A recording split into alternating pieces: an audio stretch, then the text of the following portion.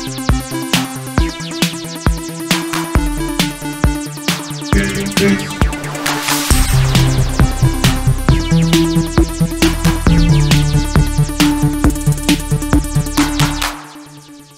everyone, welcome to GameFace, episode 225 on Sifted Games at Sifted.net. I'm Shane Satterfield. I've been doing this stuff for a long time, and you can find me on Twitter at Dinfire. We got a good crew along with us for today's show. In fact, we have a ton of topics for episode 225. No real big games coming out this week, but a lot of interesting stuff that we're going to discuss. And alongside me to do it is Matthew Kyle. What's up, Matt? Hey. Nobody calls me that unless they're mad at me. I rarely call you that, actually, now that I think about it. No, that's just my mom. Yeah. So, Matt, you were talking before the show that you continued to watch some Ven this week, the new gaming TV network, and things were not going well, right? They had a COVID outbreak or something? I heard there's talk of some COVID positive tests over there. Like, I don't know for sure, like, what happened. But I do know that they were offline for several days. Yeah. So I didn't actually watch that much because they were not on Monday and Tuesday. They're back today with their first new programming since Saturday. And wow. The viewers were around 320 when I looked at that. So I don't know how that's going for them. Yeah, not good is how it's not going. If they had 300 people for the premiere of the first new content in several days, that's... I think the messaging is tough too. You know, you get lost in the mosh online and social media, and on TV, it's like you're always in that schedule. People can DVR your stuff. They can set reminders to show up. When you're just on the internet, it's a little more difficult to have appointment viewing, I think anyway. So and you can go, I mean, they do have the shows rerunning and you can go back and see them however you like pretty much. But they were, you know, that's down from like, you know, the premieres in the first couple of weeks were getting like, you know, 8,000 to 9,000. So that's a drop. A big drop to 300. That's a big drop. People have been asking me about the Sifted Fantasy Football League, not our fantasy video game league, which just got completely thrown into flux by Halo Infinite being delayed out of 2020, I might add. Also threw our fantasy league, Matt, into a little bit. At first, it looked like I was going to run away with it. Now, not so much. It looks like it could get really interesting before the end of the year. Although I did see an entry for Breath of the Wild 2 popped up on a site. So, I mean, it's obviously a placeholder because the listing's like December 31st, but that's interesting. Yeah, like, and I have that as my alternate. That's your alternate, so your alternate could come in out of nowhere. There's a chance. That's why I picked it. I was like, there's like a 5% chance it comes out this year, and it's an alternate. I'll take it. Now I may end up needing it. We'll see how it goes. But people were asking me about our fantasy football league, which has been running on Sifted for 5 years now, believe it or not.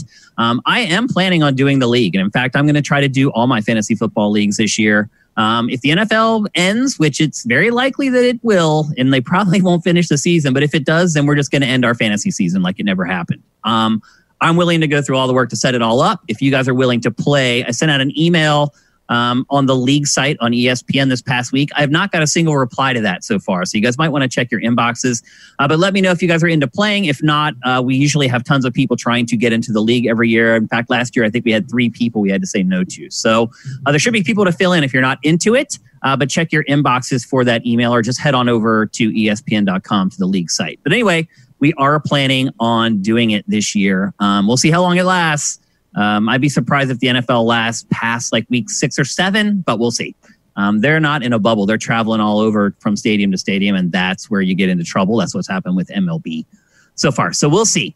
Anyway, before we get on with the show proper, it's time to talk about our poll of the week. Our poll of the week last week was one of our most responded polls ever. Not surprisingly, because the poll was the Halo Infinite delay, ... And you basically had 4 options there. The first option was, has doomed Xbox Series X. That's obviously the extreme on one end. The next response was, it'll make it difficult for Series X to compete. The third one is, it'll probably cause a slow start for Series X. And then the final one was, it won't matter at all because of Microsoft and Xbox's new business model. And I'm sure right now you guys are seeing the results up on the screen. Doomed the Xbox Series X, literally 0.5%. So very few people chose that option. I think most people realize that it's a long game, particularly now. Like, these aren't even like 5-year bets anymore. They're like 7 or 8 year bets. And I think you guys get that. There's plenty of time for Microsoft to dig itself out. PlayStation did it with PlayStation 3. To a lesser extent, Microsoft did it with Xbox One. So I think you guys are smart enough to realize that nothing would be doomed because of one game. That's just not how it works. The most popular response, not surprising, it was also the response that I chose, which was it pretty much means it's going to have a slow start. 47% of respondents picked that option. When your killer app at launch is gone, it just pretty much guarantees that it's not going to be as great of a launch as you maybe had anticipated or expected, especially after what happened with Xbox One. I think we all expected something a little bit more coordinated, and I don't know, Matt, it feels like they're flying by the seat of their pants. How could they be doing this? Yeah, and they don't even have Flight Simulator on the Xbox. Yeah. Like it's I think they're just caught in an awkward time. Like I've said multiple times that I think the new system should have been next year. I've said that. Which would have given time to kind of get the new studios they bought to like have some product ready. Yeah. But I think Sony's going this year, so they got to go this year, and here you are. I mean, it's not like Sony doesn't seem to have a whole lot to show for it either, right? They're just being quiet right now. They're like, we're just going to let Microsoft just doom itself. I mean, once you see that Halo demo, you're just like, oh, we can just sit back. Like, we do have a PS5 topic later on in the show. There has been some small announcements over the last week, but not big stuff. Sony's definitely playing it cool right now and just kind of sitting back and letting things unfold. At some point, a pre-order's got to go live, though, right? Like, yeah, somewhere in there. Yep. The next most popular response was it's going to make it difficult to compete. That's 27% of respondents. That's looking a little more long term there with that response. You're saying that this is going to have ramifications that last beyond the launch window, which we typically call the first 3 to 4 months after a console launches. Like the first quarter or so, yeah. Yeah, so 27% of you think that this is going to be an issue that is going to have long-term implications for Xbox Series X. Now, I don't know if multiplayer being free for Halo Infinite might offset that a little bit. We'll see. But a big chunk of you guys think that this is going to have an impact long past the launch window. And then the third most popular response was it doesn't matter, but it was very close to the last response, which was difficult to compete. So a lot of you just have looked at the Xbox ecosystem and said, you know what, with Game Pass, with xCloud incoming, with Xbox Live, all these services and programs that Microsoft has, a big chunk of you guys feel like it doesn't matter anymore to Microsoft, software in particular. And I can understand that perspective because how big of the launch is Halo Infinite to Xbox when people can subscribe for $10 a month and not have to pay the $60 for it? So the times they are changing and you guys are picking up on it and you're seeing that it's just like with Apple. You know, everyone was like, oh my God, Apple's doomed. They're not selling a bajillion iPhones anymore. And Apple was like, oh, okay, we'll just start creating all these services that are going to make way more money than the iPhone ever did. And now Apple is making more profit than it ever has. And I think you're seeing Xbox try to kind of transition into that same model. Are you surprised by anything in this poll, Matt? No, that's about where I would figure it would line up. I voted for slow start as well. Because it's not nothing comes down to one game anymore. If it ever did, maybe back in the 8-bit, 16-bit days, it could have with Mario, but or it could come down to one company. Like the lack of EA on the Dreamcast was a big deal. Yeah, which is hard to imagine now, but it was. And 20 years makes a big difference. And like it's the other thing is like I wonder how many people who voted doesn't matter were coming at it from an angle of like Halo wasn't going to move the needle much anyway. So losing it doesn't really make that much of a difference because people were already unimpressed by it and were going to be unimpressed by it. And Halo doesn't have the 800-pound gorilla status it once did. So that's a factor too. Yeah. I don't know. Like it's certainly, I mean, not that I was ever going to buy an Xbox to play Halo specifically, but like, it was a good excuse. Yeah, it was a good excuse. And I don't know what to tell someone who comes to me and is just like, oh, well, why should I buy an Xbox now? Yeah. Or why should I buy, even if they don't know that Halo was ever going to come out for launch, they're like, oh, why should I get an Xbox over a PS5? And I'm like, I can't tell you one reason why. Like, I don't know. Right now, I can't give you one reason other than if you're broke and you want to play games and you only have about $10 a month to spend on them, then I think maybe you could recommend that. But then maybe you have to put up the money for the console. Maybe just save $500 on the console and buy a game. Buy 10 games. Yeah. Or more, the way things are discounted now. True. So anyway, I have some quotes from some of you guys. A lot of the quotes this week in the poll were just straight to the point. No flim flam, no BS. You're just like, this is what I think, and this is it. Straight to the point, no faking. Yep, exactly. The first one comes from Allberg. He says it's only one game. This is a marathon. So that kind of portends to the slow start. It's not marathon, it's Halo. Yeah. Actually, you're right. That's a good They are pun. related, but... and then Shut Up says, slow start is 100% guaranteed, but there is a bigger worry. The fact that they failed to deliver this tells me there are managerial problems. And I've been talking about Phil Spencer for a while. I'm not going to get into that. But anyway, this is a major screw up. I hope they have other games that we don't know about ready for launch. Shut up. I would guess that is not the case. We would have seen those games by now. Yeah, it doesn't seem like it. I mean, I'm sure there's third-party stuff coming, like multi-platform, but... Yep. And then El Timbo has the same opinion. He says, yep, the entire Xbox division has been mismanaged since Xbox One launched. They really need to clean house.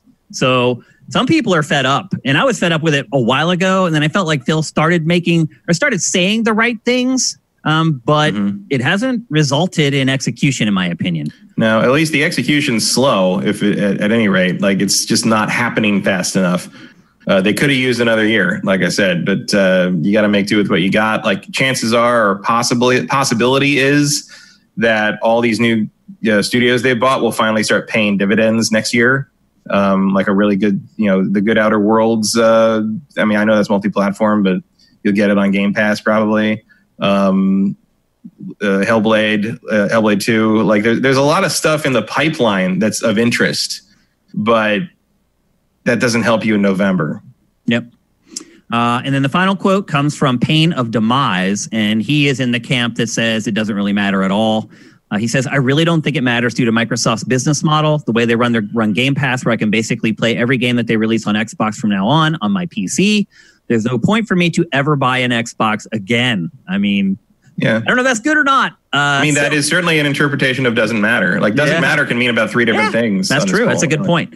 So having Halo be delayed has no effect on me. While not everyone is a PC gamer, I still doubt it'll change anyone's minds. They may not make as many sales day one, but when Halo gets released, people will still end up buying the console then, and they'll still end up making their money, which is true. If people really want Halo, no matter when it comes out, they'll buy a console to play the new Halo. So once again, great comments from you guys that run the gamut. All four options we found quotes for very easily. And thanks for participating, and look for the new poll of the week coming up here on the site in the next couple days. As always, you'll be able to find it in the header at sifted.net.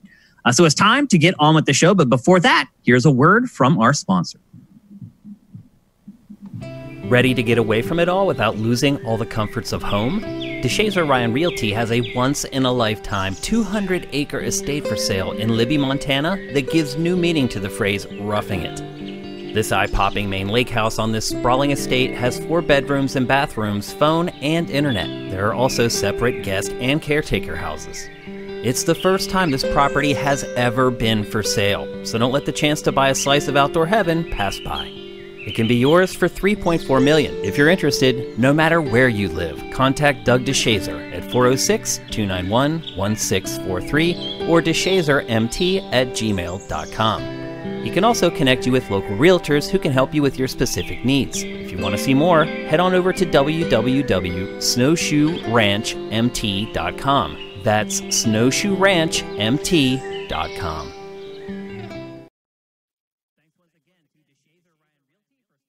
GameFace, again, makes a huge difference for us. Thank you so much. So before we get started... Also, if you recut that with a different audio track, you can make that into a horror trailer. Like, pretty well. Right. It actually looks like a VR trailer because it does like the walking. Yeah, the walkthrough thing. Yeah, it's pretty crazy. But anyway, before we get started with the show proper, we have a lot of topics in today's show. I think there's like 9. Typically, we have like 5 or 6, but usually there's like a big game or 2 in there. So we're going to go a little faster today. We're not going to stay on topics very long because we need to get through them all before the end of the show, because I think everyone is important and it's going to be a fun discussion. So if we're a little ADD for episode 225, I just wanted you guys to understand why. I'm just trying to get through all the stuff that we have to get through. We're going to kick things off with what I think is probably the biggest story for like otaku this week, and insiders and people who really love the industry. For casuals, probably not so much. But this week, out of nowhere, well, to us it was out of nowhere, but in hindsight it really wasn't. Epic sued Apple. First, let me go chronologically. So first what happened was Fortnite launched a payment system that went around the Apple Store. So people who were playing the game on iOS devices were able to buy stuff from the store, and Apple was not getting its cut. So, and it was cheaper. And so Apple basically dropped Fortnite from the App Store and from its OS and everything. And then Epic sued Apple for what I'm still not sure, to be perfectly honest with you. Monopoly. It's an antitrust. Okay. And then released this video that you're seeing right now, which is a parody of Apple's 1984 commercial. If you guys remember that commercial, it was from decades ago, and it was Apple was just trying to get his foot in the door. And it made this George Orwell-like commercial that has become iconic over the years. And so Epic is the announcement of the Macintosh, the 1984 trailer. Like it changed advertising. Yep. And so they made it was the most expensive commercial ever made at the time, I think. At the time, yeah. And so Epic has made a parody of that, which is what you're seeing right now. And they made that, like, the Bloomberg tweeted, one of the Bloomberg reporters tweeted about the Apple banning Fortnite, and Fortnite announced the 1980 Fortnite trailer 1 minute later. It was all like they were ready. Yeah. I think this does spin out of the antitrust stuff that was brought up with Apple and Google and Facebook and everyone earlier, last year. Clearly, Epic knew this showdown was coming, and it had that trailer ready to go. They had an arsenal prepared. Yeah. They had a whole plan in place to get out from under Apple's thumb here. Yep, and it got worse. So they sue Apple. Apple says, well, obviously we're not going to put Fortnite back on the App Store. And then Epic was like, well, okay, we can play that game too. And they started talking about pulling Unreal Engine from iOS. And it has just become this dirty, it's gross, to be perfectly honest with you. Watching these two gigantic corporations that are more profitable than anything argue over money is pathetic, in my opinion. You have 30 million people unemployed in the United States right now, and these companies are arguing over money like this publicly.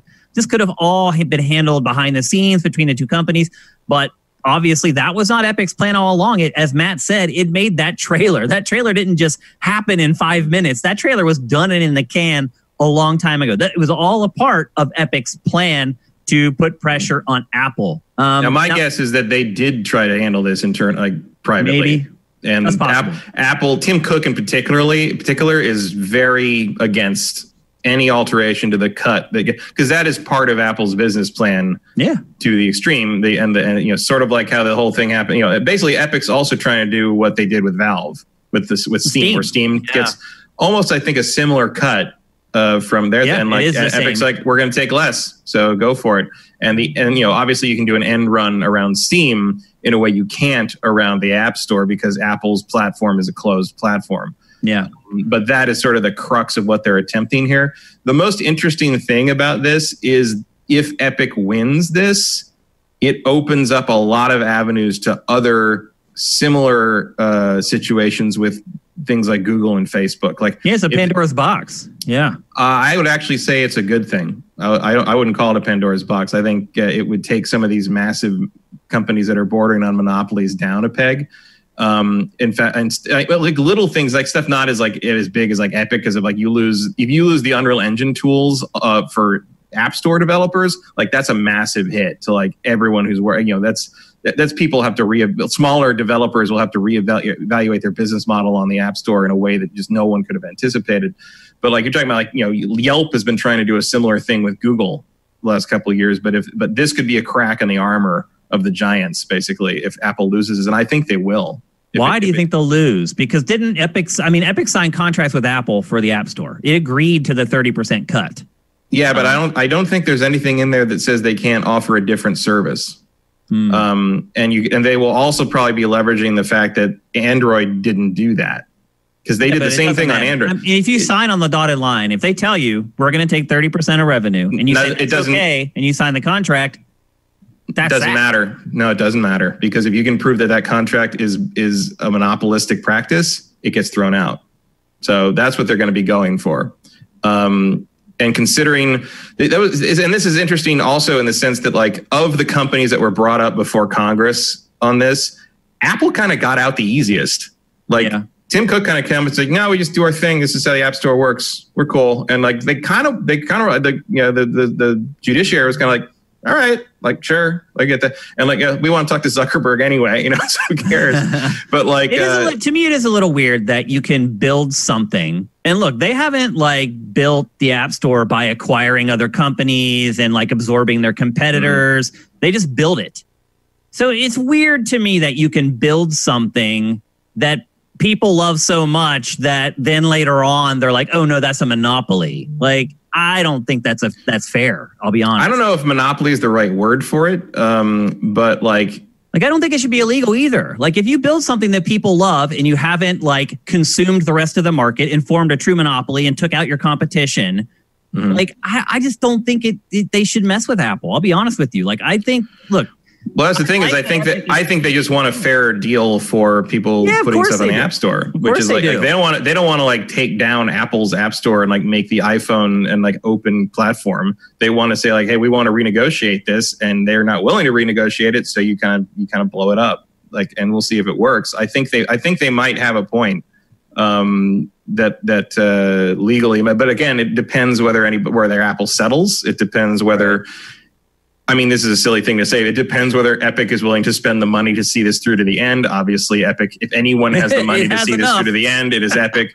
For sure. Epic is just because also, like, I get that there's people that are mad at Epic about this, and I get it, because like this is sort of Epic's MO. Like they're basically saying like, we are rich as fuck, so we're going to try to shake things up. Yeah. Well, I don't know. Well, the other thing too is them mobilizing their audience of 11 to 14-year-old kids to go after app. That's the dirtiest thing of it all. In all honesty, them putting out that trailer and using their gigantic fan base to try to get movement, knowing that most of these people aren't even the age to vote. Like, I don't know. To me, Epic is in the wrong in this. Like, I understand that they're like 30% sucks, but then you just don't go when your contract ends. You just leave. Like, if you don't like it, leave. And that's how the market changes. If the developers get sick of it, people like Epic, and they stop making games for the App Store, that's what's going to make Apple change its mind and lower the cost. But I don't know if it will, because Apple doesn't give a shit about games. Like, Apple has always been a little behind on how important video games are.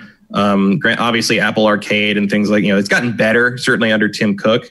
But I don't think they quite grasp the size of Fortnite, the size of what gaming is. And they will, because again, like what the last couple of days. Yeah. Well, what you're describing again is like, are you wrong? No, but like that scenario hurts the consumers too. Like, because all of a sudden all these kids, like you say, these same kids who love Fortnite can't play it on their Apple devices anymore. And then you got a kid going to your mom. It's like, I need a Samsung now. It's like, probably not today anyway.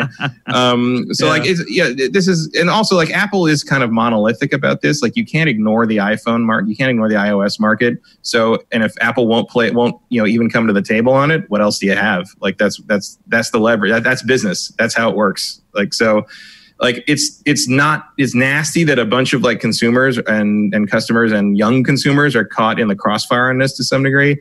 But like, I can't deny that this is going to be interesting. Like, I don't know what this is going to turn out to be. I think I'd rather bet on Epic on this one, but we'll see.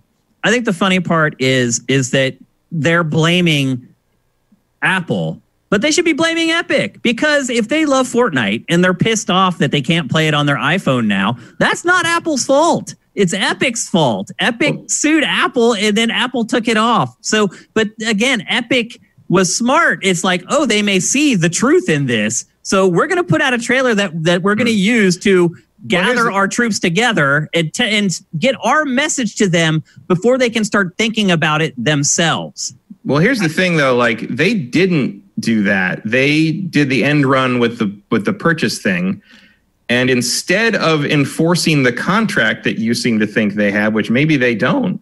I mean, you have to have a contract. Then why isn't Apple suing them? Because they probably want Fortnite on iOS. Well, yeah, but like, so instead of like, taking legal action to enforce their contract, they just banned Fortnite from their platform. Well, they know that when they go to court, they're going to bring in the contracts and they're going to win the case. I mean, well, one way or the other, you're going to court. So but it's weird to wait for the other guy to sue you to then win that on the defensive. Well, they had to wait until this happened. It's happened. Well, they had to wait until they set up that other revenue stream. But as soon as that happens, you can then take them to court for breach of contract if that's in their contract. So why didn't Apple do that? And instead they did this kind of passive aggressive. Well, probably because Apple wanted to work it out. They didn't want to have to go to court. Well, then you call Tim Sweeney. I mean, I'm sure they did. Tim's got to talk instead of just banning Fortnite. I'm sure they did. Yeah, well, I'm sure this has been going on for months. Like this has probably been a back and forth for a long time. And then Apple threatening to pull and ban any kind of like Unreal Engine tools from the iOS platform is like, now you're threatening the livelihoods of tons of developers. Like no one is handling this particularly well. No, you're right. Side. It is ugly across the board. You're right. And there's a lot of little guys caught in the crossfire. So on that, you're definitely right. Like you're talking about two giant billionaires like arguing over, who cares about the record? It's a little bit like the end of Man of Steel. Like you're wrecking the city, and I know what you're fighting about is important, but there's people getting nailed in the process. Well, it's like you look at Epic's revenue. It's like obviously you're okay losing 30% on iOS. Like at the same time though, like I don't throw Epic under that bus quite the same way. Look, the bus showed up right as I said that. Because if Epic is successful on this, that cut in that reduction of the cut basically means that it will benefit a lot of other developers too. Like that, it could be good for everybody except Apple.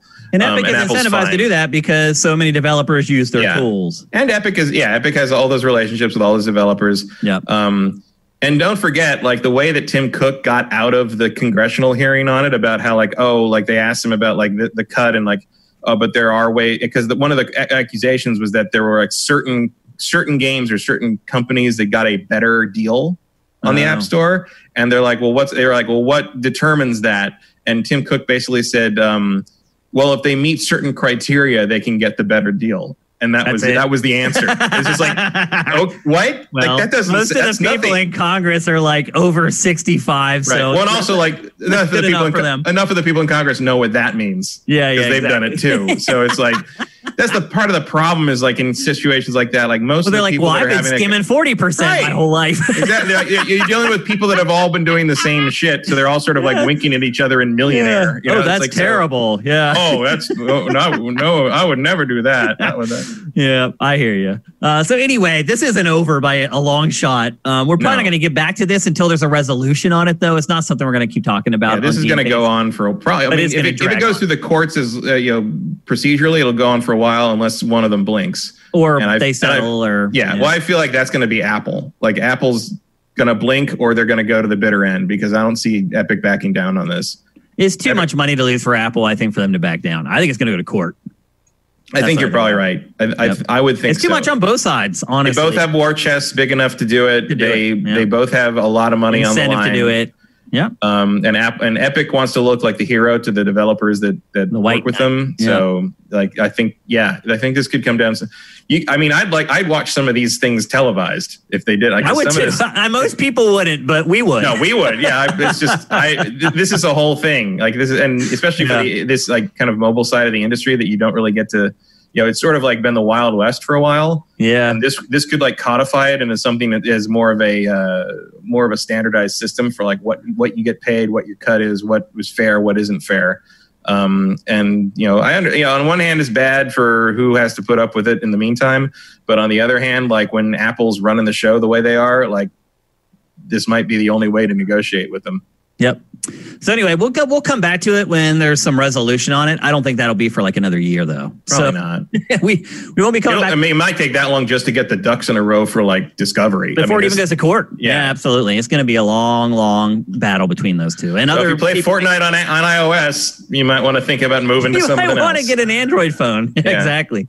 All right, let's move on. We're going to talk next about the latest on Xbox Series S, not X, S. We've talked about Lockhart before here on the show. It is I think we can say now it's no longer just rumored. It is the lower powered version of Xbox Series X. We really didn't know how underpowered it was going to be compared to Series X until this week when the specs started leaking out. This information does come from a very reliable source, but as always with rumors, take them with a grain of salt. But I would put this at probably an 80% hit rate for this source. And this source says that it is going to have the same CPU as the Xbox Series X, but the GPU is going to be vastly underpowered compared to Series X. The GPU is only going to run at around 4 teraflops. And what is Series X is 11 teraflops? Is that right? Or 10? I want to say 11 or 12. Yeah. Yeah, somewhere around there. So obviously a huge downgrade. Yeah. But I mean, the teraflop comparison, developers always warn like that doesn't really mean anything. Like if you're comparing between PS5 does 9 and Xbox does 11 or 12, that's not the end of the world. But when you're talking about 4 versus that 12, that's a big difference. You're going to see that. There's no fuzzy math that's going to spackle over those discrepancies. So even with the faster hard drive, you're going to be seeing some definitely going to see the settings turned down. Yep. And they said the target for it is 2K resolution at 60 frames per second. And if they can hit that with that cheaper model, do you think that's good enough, Matt? It's pretty good, yeah. Yeah. 2K is fine. Telling the difference between 2K and 4K is hard. You have to have a trained eye. I mean, my PC monitor is 2K because frankly, the distance I sit away from it, 4K doesn't make sense. It's not, I'm too close to it. But 2K, I mean, the difference between 1080p and 2K, the old monitor and the new monitor, night and day. It's great. You can get that with HDR, even better. For the money they, who knows what the price on this would be, but that's a pretty freaking good deal. And I can see why they'd be getting rid of the Xbox One X and the One series, because this thing's going to be about the same amount of money, and it's definitely going to be better than the One X. Was the One X 2 teraflops, 2 point something? I can't remember. I can't remember. Someone in chat maybe can fill us in on that. But it's definitely going to be better than that. And for similar money. So I can see why you're getting rid of those SKUs as fast as possible and just sort of limiting it to the series stuff. So, I mean, it's not, it wouldn't be what I'd get because I'm a snob about that kind of thing. But but don't you think it probably will be good enough? Yeah, for absolutely. Most consumers? I mean, it's definitely going to be an upgrade from the current gen stuff. Yeah. You'll be able to see the difference for sure from current gen. Even if you had a 1X. The Series S will be a marked upgrade over the 1X. Let's see if anybody got us the teraflops for 1X. Nope, not yet. 6 teraflops for 1X. Oh, wow. But it's an older way chip. More than I thought. But that's why the teraflop thing doesn't matter. It is. It's all relative to the rest of the architecture and your pipelines and all that kind of stuff. It's not like bits anymore. It's 16-bit, 32-bit. It's like that. It's not like, and now, that stopped mattering after a while too. It did. Yeah, absolutely. So do you think that it might outsell the Series X? I think it might. I mean, it's not impossible. Again, I don't see a whole lot of reason to buy one yet. Whether, I mean, for me, it depends on the price. If this thing's half the price of the Series X, sure. What if it's 3 and the Series X is 5? I mean, for me, I would just save up and get the 5, get this at the X. Me too. But not everyone's like us. But if you're not going to do that, if you'd rather have a few games, it's a pretty good entry, especially depending on what the PS5 looks like. Price-wise, which I guess gets into whether the discless PS5 is going to be what kind of price cheaper. That's going to come in at. Yeah, I can't see it being that much cheaper. Whereas this seems like it would be a drastic price drop from the X, just because of the hardware, the differential between the two. I guess we'll see. That could be Xbox's one real advantage is that they have an economy model. For anyone wanting to jump into the next gen. And one that is no slouch. Yeah. If these specs are legit, that's no slouch. Yeah, even if you put this on demo in Best Buy or something, you're going to see the difference on that thing. Yeah. You're going to see Valhalla looks better on this than on your PS4. Obviously, for sure.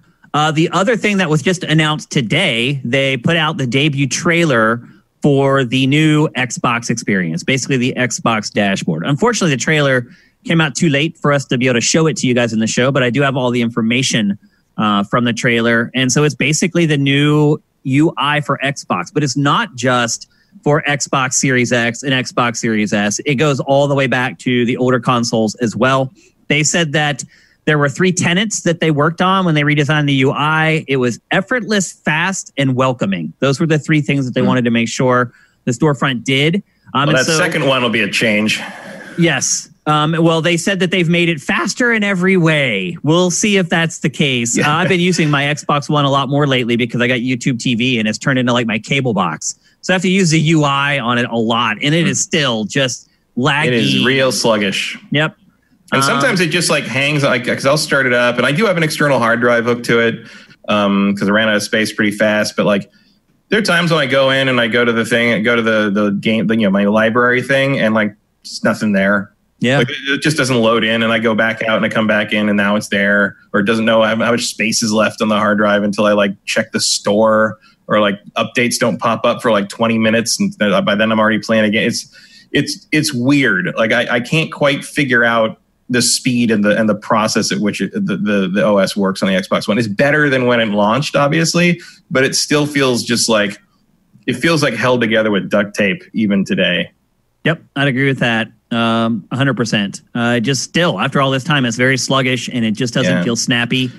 I will always be blown away by the fact that one of the reasons Master Chief Collection didn't work for 4 years is because the online was somehow broken in terms of how it worked with the OS. Yeah. And 343 said that they had to update the Xbox One OS before they could fix the multiplayer fully in Master Chief Collection. And I don't know, I don't know enough tech stuff to know why that would be, but that just blows my mind. Like that was a problem, that the OS was literally holding them back from making last gen games work online.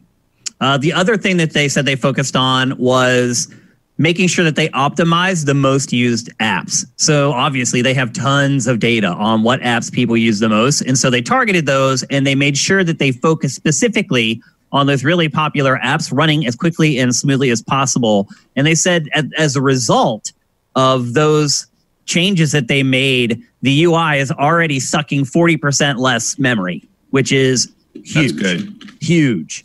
That was a big problem for the Xbox One. That thing had a huge footprint. Yep, absolutely. And then as you guys know, a big part of everything now is social media and how that stuff is integrated. And they're going all in on that. And not just all in just on social media, but going all in on your phone specifically.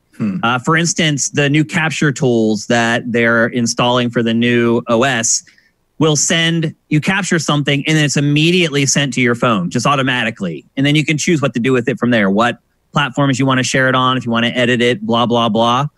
So they're trying to shorten the time between you playing and getting what you're doing game-wise out onto social media. I don't know that will affect me all that much. Like the only time I ever really upload stuff directly from my console is if I find like a glitch or a goofy like scene or a clip, stuff like that. Like I don't just like play the game and post it. I know a lot of people do. You don't do a lot of that, but it would be, I mean, when I was taking screenshots of Ghost of Tsushima, like 50 a day, it would have been nice enough to plug a flash drive into the PS4 to get it out. Like that, I think it's not like I would use that all that often either, but I like that feature. That's a good feature. I use it for game evals all the time. Yeah, I snap screenshots for our game evals, and then I have to use a thumb drive to get them off of my PS4 and load them onto my PC. The one thing I do miss about the Kinect, and not enough to hook it back up again, but like early on when something happened in the game, you could just say Xbox record that, and it would just save the last like however much. That was really cool. It wasn't worth everything else. My Kinect is hooked up again because you have to. So if you want the Xbox One to control your TV and like your receiver, so basically what I do is I have a Xbox remote. I hit the home button and it turns everything on. The Xbox comes on, the TV comes on, the receiver comes on. And then whenever I'm done, I hit the button again, choose turn off, and it turns everything off. The only way you could do that, though, with the Xbox One is with the Kinect. For some reason, that technology is built into the Kinect instead of the console. So I have had to hook my Kinect back up now that I have cut the cord and went with YouTube TV. And then the final note is that the new UI is not just for the new consoles. It's going to go back to all of them. So Xbox One, Xbox One X, Both of those consoles will also use this new UI. They're not going to keep the old UI on the old consoles. So update the 360, you cowards.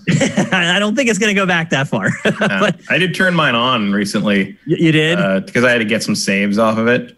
I boxed mine up a long time ago. I always put them up to the cloud. I have everything's hooked up. I got my original Xbox is here, hooked up here. Wow. I have my Saturn here. I got the Wii U. I got the Wii, not the Wii. The Wii's not here. The GameCube is up there.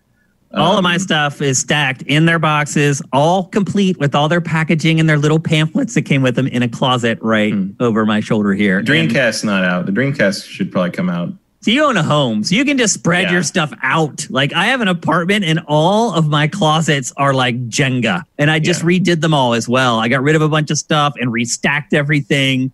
Yeah, that was my apartment. To the point that I was like, wow, it was almost impressive. The stuff that came out of one of those, the big closet in the second bedroom. I'm like, man, I'm good at that. Like, I am using every square inch. Believe it. Yeah. I have a step stool. Like our ceilings are really high. So I'm like taking the box and just putting it on the top and then poking it back so it goes all the way back to the wall. It's funny. But this room is basically my old system room. And then like the main room is like where the PS4 and the Xbox and the Switch are all up over there. Yep. But this is also where I have my old plasma because I refuse to get rid of that. Transition time, getting ready to pack up my PS4 and my Xbox One as well. So yeah, I'm hoping the new systems make it so I don't have to have them hooked up at all anymore. Yeah, exactly. With the backwards compatibility. Yeah, so. Especially with the new Xbox. So anyway, that's the latest updates on Xbox Series S. Personally, I don't know if that's true. Look, I don't need more than 60 frames per second. I'll be honest with you. Like 60 is good for me, man. I don't need 120. Yeah. In fact, when I play 120, a lot of times it just makes me sick. So I don't mind 120. I mean, look, I think steady is more important than the number. Like if you want to give me 60, great. Keep it at 60. You want to give me 120? Keep it at 120. Like as long as it doesn't jump up and down, I'm fine. Like consistency is all I ask, really. Yeah. And if they want to make 60 a priority, like, cool. I didn't think anybody would do that, really, this gen. I figured that, but if they think they can do that, cool.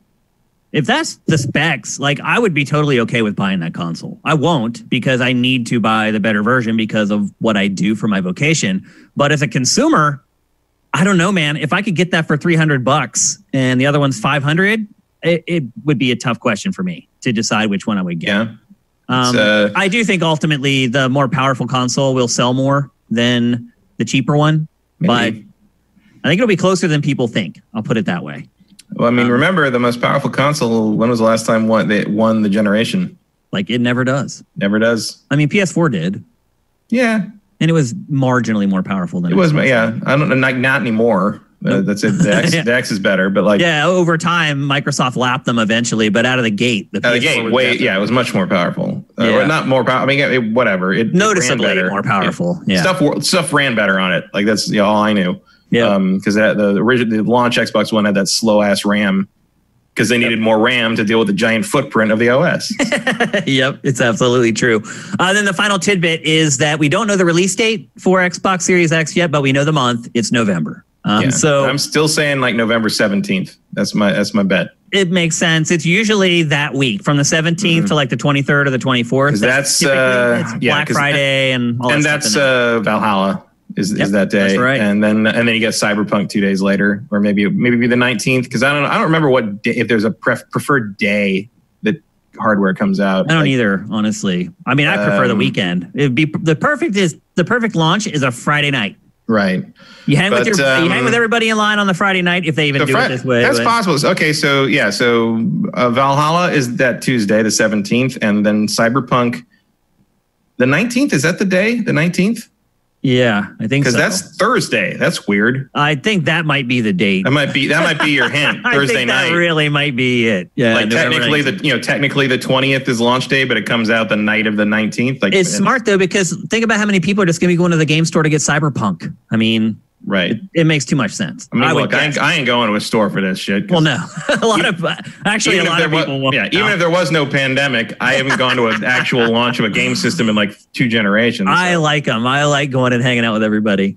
So anyway, that's the latest updates on Xbox Series X. There are not going to be many more updates because it's going to be here pretty soon. Next, we're going to talk about Grand Theft Auto 6. And we're going to tie it into a discussion that's been kind of ongoing because this has become a recurring theme at Rockstar over the last couple of years. And basically the big news this week is that Laszlo Jones, a long-term Grand Theft Auto developer, writer, he is also the DJ that has been in the games all along, has left Rockstar. He also was one of the lead writers on the franchise. For better or worse in some cases, he did write a lot of the radio stuff that was in the game, and that stuff was kind of hit or miss. But I think the bigger question here, at least for me, is so we saw Dan Houser leave. We saw Leslie Benzies leave. Now Laszlo has left. These are the icons, the pillars, the figureheads of Rockstar Games, all gone except for Sam Houser. And then in the same 24-hour period, we get news that Rockstar has registered GTA Vice City Online as a domain, which means that makes a lot of people wonder if Grand Theft Auto 6 is really just going to be the next iteration of Grand Theft Auto Online. And then when you start taking into consideration that the two biggest writers on the franchise just left in the span of a few months, and Leslie was gone a while ago, and the core of Rockstar is kind of gutted. What is going on over there, Matt? Is Grand Theft Auto 6 going to be some online-only game as a service? I mean, that's not impossible. I don't think so necessarily. I don't either. I'll be honest. Because here's the other thing: they are figureheads. That you're talking about people that built this franchise, but at the same time, they've been around for a long, long time, and they've served their time. Some of these Hopefully people probably have proteges that they were. Yeah, and also some of these people, I'm sure have done well enough that they can probably retire more or less here, or at least semi-retire. And why wouldn't you? The other thing is Grand Theft Auto has kind of prided itself on being sort of an edgy satire since the beginning. I would say. I mean, the first game. Yeah, even the old ones were like that. The PS1 games were like that, but especially since 3. And 3, of course, mainly was that way through the radio. And the thing about satire is it doesn't usually age tremendously well unless you do it really, really well. If you want an example of how it's done really, really well, watch Mel Brooks. He's the king. Yeah. And one of the key things about good satire is you can't co-opt it to support the thing it's satirizing. And that's one of the best kind of litmus tests for that. And Mel Brooks cannot be co-opted to support anything he's making fun of. He's very good at that. I don't think the same can be said of a lot of the comedy in Grand Theft Auto and the satire in Grand Theft Auto, especially as it ages. It's a little too timely, I think. It is a little timely, and it's also very beholden. And I think they've had this problem for the last 2 games.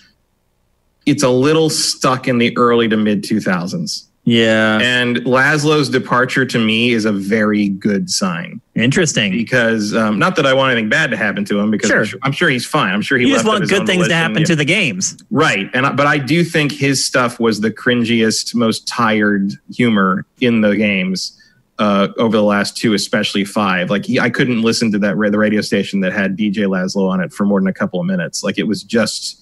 It's painful. It's just hard to get it because it just felt archaic. It was here's a current reference for you. It's like watching Star Trek Lower Decks. If you've seen any of that, I haven't seen it, but I know what it is. It's it's a cartoon, Star Trek cartoon about the rank and file workers, right? Right. Named after an episode of The Next Generation called The Lower Decks, where you actually saw the ensigns and kind of what they did day to day and what it was like to not be fancy guy on the bridge. Right. But this is it's by one of the Rick and Morty writers, and it's just a slapstick comedy, wacky comedy thing. And it's just sort of tired general haha banter humor. And then the Star Trek humor is stuff the fandom's been joking about since 1988. It's probably the first time a mainstream audience has ever heard of it. But I don't know if a mainstream audience is watching a Star Trek comedy cartoon. Yeah. So to me, it's actually a Trekkie, then you've known it's old and I'm not even a huge hardcore Star Trek fan or anything, but I've heard all these before on Usenet in the 90s, and having them repeated by professional voice actors is not that much of a thrill to me. And it's like that. It's if you're going to do that, you have to move past what has already been established. And a lot of the writing in 5 especially didn't. and bringing in new blood for 6 is exactly what they need. And like Red Dead Redemption 2 didn't suffer from that so much because Red Dead Redemption 2 isn't dealing with the same kind of thing. It's, the setting's different. Whereas GTA 6, whatever this happens to end up being, and if it's Vice City, so at the very least, it's going to take place in Florida, right? I mean, the other thing is that hard to say whether that would be an Vice 80s City period being around for a long time. Yeah, that's those have the been other around. thing. Like the rumors has been that Grand Theft Auto 6 is going to be set in Vice City. That has been the sort of the word around the industry. I mean, but that also never really meant anything to me because people have said that for like 4 games already. Like, and the other thing is like, I don't know why Rockstar seems to have hit this point where they set these games in one of 3 places and that's it. Yeah, like, I know. I don't know why you would feel the need to stick to Vice City. I mean, the only thing I could think of would be like how prominent the Florida Man thing is in today's news culture. Yeah. Or I guess go back to the 80s, but that feels really weird to me at this point. Like, because they did that already. They did that already, and Vice City came out in like 2004. Was that right? Yeah. I mean, the other thing is, reminds me too is that I love the soundtracks in these games, and they've already done the '80s soundtrack. Like, they have. Very well, I would add. And it just doesn't, like San Andreas was done well in 1992 in San Andreas. And then they went back to San Andreas for 5, but they set it in modern times, which I think is what a Vice City and GTA 6 would be as well. So there's some ground there, but it's a little bizarre to me that they just will not find another city to put this series in. It is weird. Because on one hand, like cool, like Vice City is probably my least favorite of the original, PlayStation 1, PlayStation 2 trilogy. I mean, for me, it was Grand Theft Auto 3 because it was just all concept and very little execution. Well, that's the thing. That was kind of my thing. Was 3 was a revelation at the time. Obviously, didn't age tremendously well, but like Vice City didn't change any of that. Like the aiming system. That's true. There was still problems. They made it so fast. It was just a reskin. It was literally a reskin, and like everybody freaked out because it had like neon stuff in it, and it had. They came out 2 years later, or something like that. I don't think it was even that long. It was fast. Now they're taking 10 or 11 years to make them. So. We were still on extended play when that happened. Yeah, that's true. Remember GTA? I don't know I don't think you were on extended play when GTA 3 came out.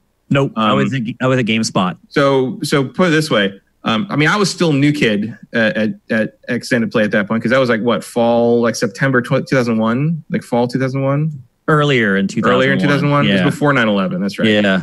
But I was hired full time there like in like April 2001. I'd been a freelancer before that, and like I was the only one who knew GTA 3 was coming out. Oh, really?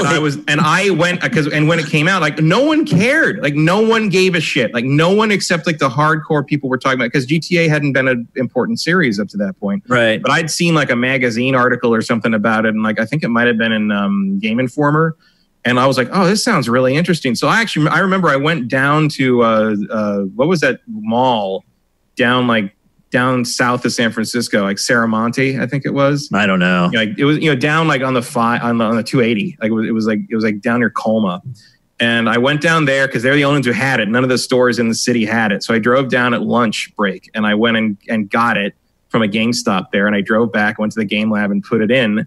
And like I was like, got GTA 3, and everyone's like, and I put it in. I started playing it, and like as people would filter in, you remember being in that lab, and people would come in and out over the day, and somebody would be like, what the hell? What are you playing? What is this thing? And like it got finally people were like, oh shit, this is amazing. And then we weren't allowed to do a review of it on the show because the executive producer thought it was too violent. Yeah, I don't blame him. So I worked with Jeff Gerstmann and Ryan Davis, and they were obsessed with it. Obsessed. I don't know if they were right upstairs. You could ask them. I don't know if I've ever seen people be more into a video game than those two were into Grand Theft Auto 3. It was crazy. Like it's all they wanted to talk about, all they wanted to play. So I knew very well it was coming before it came out. What in the hell? So sorry, I pulled my headphones out. So Matt, you seem to think that all these departures are going to be a good thing for Grand Theft. I don't agree with that. I think definitely worried. I think Laszlo's departure is a good thing. I think this is a natural turnover for the most part of old blood. The question becomes whether the new blood can handle the job. but we don't know anything about what they're doing there with that. So, the odds are that Rockstar can afford and can ferret out talent that will do what they need them to do. But I don't find people who have been on the job for 20, 25 years deciding that it's time to step away particularly alarming. Yeah, I think in this case in particular, it's a little more of a big deal because, look, everyone's Laszlo himself or one of the other people? All of them. Just the fact that many people leaving Grand Theft Auto is a bigger deal because of what Grand Theft Auto is, at least to me. There are so many open world games, so many open world action adventure games at this point. If you really look at Grand Theft Auto, does it really do the mechanics or the open world or the combat or any of that stuff better than other open world games? I don't think it does. And I think some people would argue in a lot of cases, the gunplay is worse. And some people hate the driving. I actually like the driving in Grand Theft Auto, but I have heard a lot of people complain about it. So I think a lot of people would argue that that Grand Theft Auto is what it is because of these X factors. And these X factors that people like, and maybe not specifically him, but people like Laszlo, people like Dan, people like Leslie Benzies bring to the projects. It's about the franchise's perspective on things and intelligently plucking the things that matter from whatever time period they're focusing on and finding the way to turn the screw on the stereotypes from that era. And I feel like these guys were the guys who were doing that stuff. And I just wonder if without that squad of people who are kind of sprinkling, they were like the Miyamoto, they're coming in sprinkling the special sauce and everything. I just wonder if the games are going to be the same. I just do. I hope they're not. You hope they change. I hope they need to. Like they just sold like 100 million copies. Well, I don't care about that. Like, yeah, because especially for your personal enjoyment of the franchise. I don't think having better comedy and better writing in terms of like not being written by a guy in his 50s who hasn't really paid attention to how the times have changed. Like, I don't think that's going to be a detriment to them.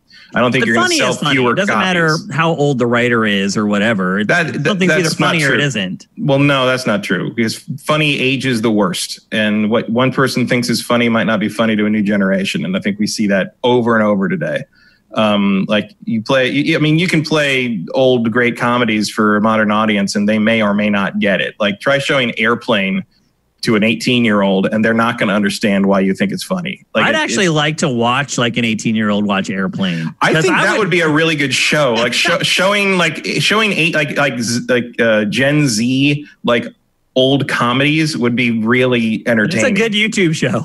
Yeah. Let's be honest. I mean, it would be a copyright strike to hell and back, but like it Absolutely. would be. That probably does exist somewhere. Like I'm sure Fine Brothers. Someone has done thought that of it show before somewhere. us. Yeah. But like. Yeah, it's not the same thing, and some of it ages, some of it doesn't. Like, and it's, it can be like Blazing Saddles is kind of the usual thing that's brought up. But I do think that the Blazing Saddles example is sort of backward, and people say like, oh, you couldn't make this movie now because like it's too wild and too raunchy and too racist. It's like, well, as Mel Brooks himself said, you wouldn't make that movie now because it was addressing problems, social problems, and that are still around today, but they're not around today in the same way they were way worse around then. Yeah. Or they're at least different. And so like if you made a Blazing Saddles today, it would be very different jokes and very different approaches. So it's not that you couldn't make it, it's that you wouldn't make it. Things change and things have to be brought up to date. And you can end up in a situation where you have people that have been doing the same job long enough, especially in the realm of comedy, that just don't recognize that it's time for something new, a new approach to things. They just keep going at it the way they've always gone at it. Because look, your sense of humor doesn't really change that much over the years. But sometimes, the zeitgeist does. And I think maybe it's time for a world where GTA 6 approaches things in a satirical manner, but looks at it with younger eyes and maybe doesn't think that the joke about trans people is just that there are, in fact, trans people hanging around a bar. Like, that's not a joke. Bungo just wrote in chat, and stop calling me Shirley. Yes, that too. Great quote, man. I honestly, so I guess what we're saying to Rockstar is I just want you both to know good luck. We're all counting on you. Nice, Matt. And right now, all the people in the chat, the jokes are just flying right over their heads. I do wonder. I think people would still find Airplane funny. I hope so. You'd have to explain a lot of stuff because air travel has changed so much. And like I remember watching it with a younger person once, and I had to explain that like, yes, you used to just be able to walk to the gate. Yeah. And there used to be people trying to sell you stuff in the terminal, like the scene where Robert Stack beats the hell out of all the Jehovah's Witnesses. People who dropped you off at the airport could go to the gate with you and wait for you to get on your plane, and then they'd leave. Like, like just people walking through and like going up and like walking right up to the plane. Like it was a whole different world, folks. It was. So based on this information, Matt's actually, it sounds like he's more excited for Grand Theft Auto 6. I think GTA has needed new blood for a couple of installments now, and I think you also agree with you that like the mechanics aren't the greatest.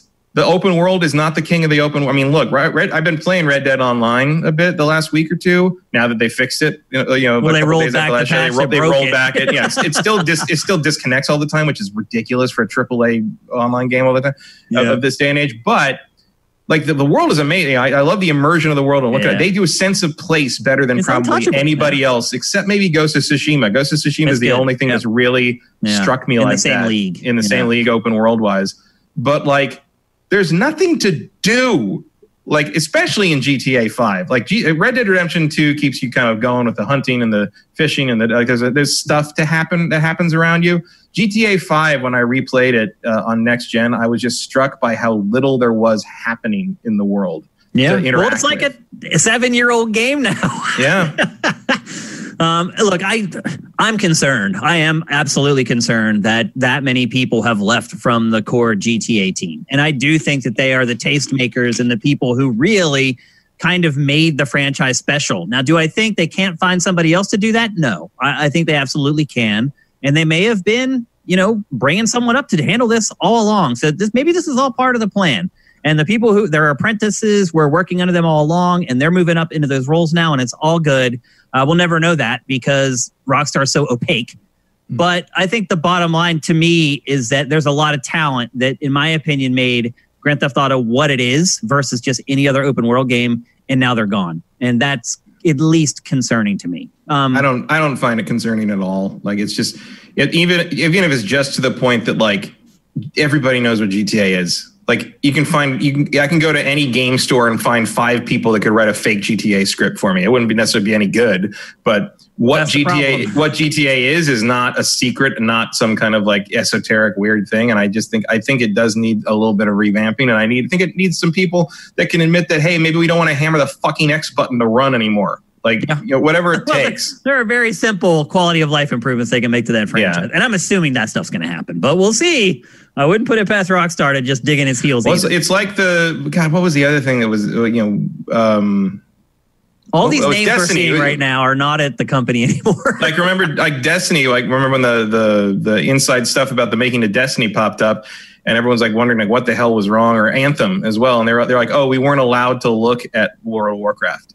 Yeah. Or like existing MMOs to see how it should, everyone was wondering why Destiny like was so far behind the curve on like how modern MMOs distributed loot or did like, side quest stuff and everything. And they're like, oh, we weren't allowed to use that knowledge to inform how the game was made. And it's just like Rockstar does that same thing. Rockstar does not use the advances in other games in that similar genres to inform how a new game from them should work. And sometimes that's good because they know what they are and they know how things should be and they do it, a certain way and it works that way. But sometimes it's like, hey, we want to just click the stick to run. And they did finally put that in Red Dead 2. So someone woke up, but that should have happened 3 games ago. Yeah. Or like, that's all I'm saying is like, I would like to see. They're stubborn. Yeah, I hear you. I'd like to see like they need a kick in the pants to actually make any changes. Yeah, there you go. I'd like to see them kind of step into the current century in a way that like they just haven't so far. Yep. So anyway, there you go. That's the latest on Grand Theft Auto 6. Who knows when we'll learn more? It just seems to come just out of nowhere, just randomly. We get little tidbits about it. But next time we get information, we'll share it because we know that it's obviously the biggest game in development right now. There's no disputing that. So you remember a few years ago when you were like, oh, it's got to be almost done. Yeah. It should have been. No, it should have been. Years and years and years and years. Yeah, matter of fact, I wouldn't be surprised if we got Vice City Online before GTA 6. It's possible. Yeah. I mean, it's also possible, too, that they release them separately. And then, kind of how they did last time. They released a campaign and then GTA Online came out afterwards. Who knows? Rockstar lives in its own world and does its own thing. So, yep. And there still aren't train robberies in Red Dead Online. They still got stuff to do on that, too. I figured that was going to be the first thing you could do. That seems kind of obvious, doesn't it? Yeah. That should be like the first mission. Like, how in the world are two things you can't do in Red Dead Online? Rob trains and rob banks. Those two things are not in the game. Because I'll say one thing, Rockstar is really good about milking like content to keep people engaged, so they keep coming back. Oh, we have this new heist mode. You can rob bank mode. Like, then everyone jumps back in again, gives them a bunch of money. It's self-repeating cycle. So anyway, there you go. That's the latest on GTA 6. Next, we already gave some airtime to Xbox Series X. It's only fair that we talk about the latest PlayStation 5 stuff. Admittedly, there's not much because, as I said earlier, Sony's being real quiet. They're just letting Xbox kind of destroy itself right now, and the strategy seems to be working, so I can't blame them for that. But some new information did come out this week about PlayStation 5, hardware related. The console is going to have liquid metal cooling. That's crazy for a console. I've never had liquid cooling on my PC. Have you?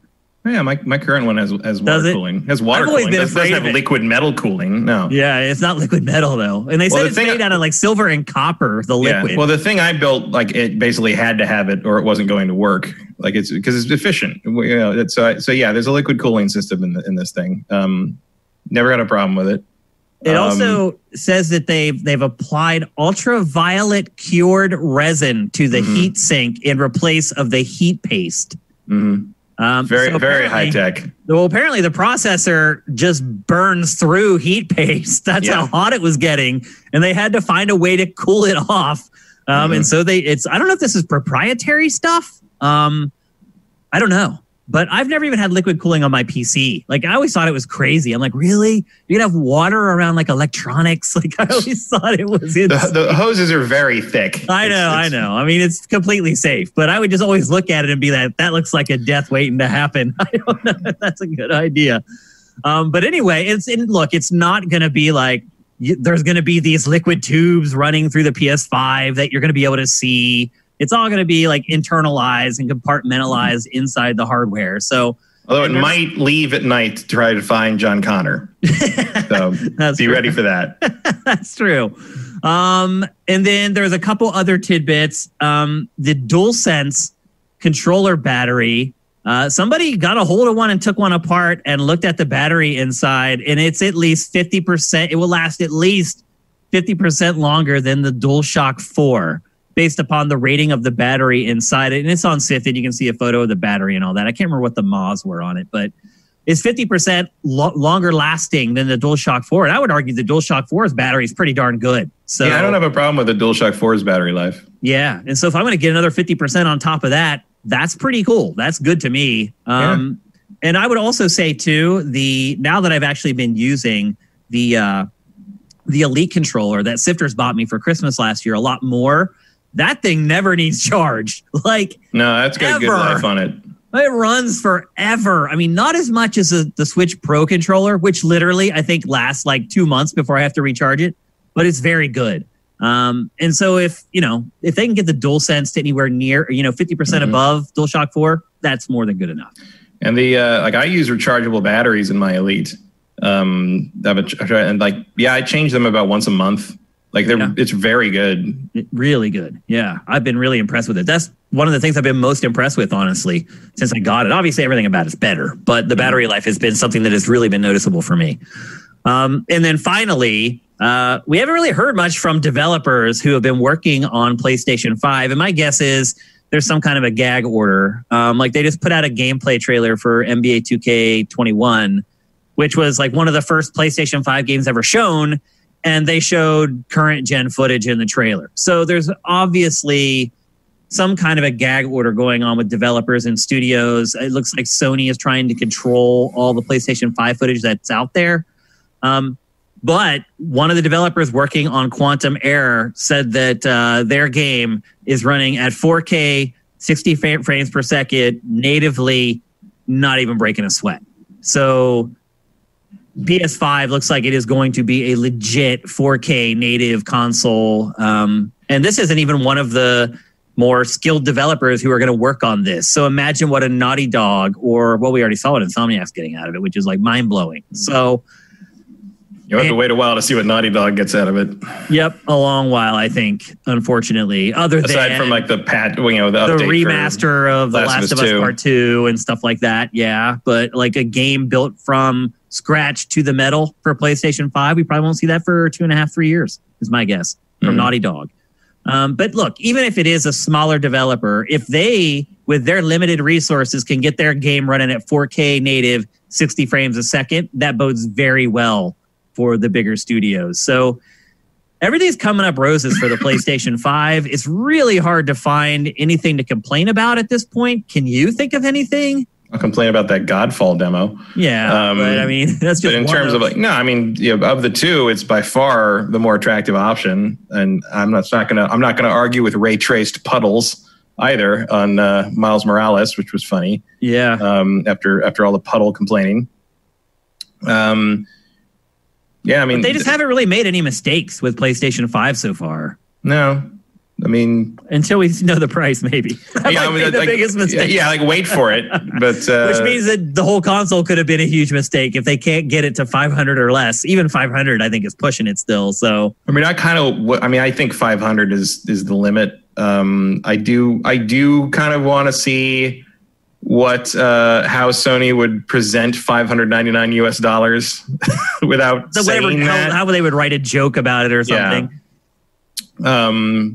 But yeah, it's really hard to see him doing that, though. Yeah. I think it'll be 500. But we'll see. I mean, I've got casual friends that have started to ask me where they can pre-order it. Yeah. And I'm like, no, you can't. Nowhere yet. Like we don't know yet. And you don't want to tell them because then you want to make sure you get one. It may be that tight. Well, I'm like, also like they're like, well, let me know. I'm like, I will, but it might be gone by the time I know it. Like it's. Yeah. Sony did say we will have, before I hook you up. Well, Sony did say that you're going to have plenty of advanced warning when it's going to happen, but who knows what that means? Yeah, but I'll tell you one thing: whenever they do their next state of play or their next presentation on something like that, I'm going to have that Amazon page open and ready. Yeah, for whenever they shadow drop that shit. Yep. Between Sony's messaging and Microsoft shooting itself in the foot, I don't think the environment could be better for the PlayStation 5 than it currently is. No, it's a good time to be in Sony's marketing department, I think. I mean, the only real mistake they made was showing the teraflops of the console, knowing that it was going to be lower than Xbox, and knowing that then they were going to have to explain why just because the number is smaller, it doesn't mean the console's weaker. But in the end, it didn't matter. Right. It's not even a big mistake. Sony has just played this perfectly. And Microsoft needed to play it perfectly, and it hasn't. So, and in the end, the boring GDC presentation did not impact them negatively at all. No, as I said, yeah, absolutely. It's only going to matter how much that thing costs. Yeah, and that's really the last piece of the puzzle. That's all we have left: release date and price. And I'm saying the release date is end of October. I think they're going to come in before November. I think it's going to be the same day or same week as Watch Dogs Legion. 2 months? You're saying in 2 months? Yep, I'm saying that this thing launches with Watch Dogs Legion and that Xbox launches with Valhalla. Wow. That's my bet. Okay, I could see that. I'm not going to agree to it, but I think October is a little too early. But we'll see. I mean, because Valhalla is like October 28th or something like that. Yeah, so it's very, very end of October. Okay.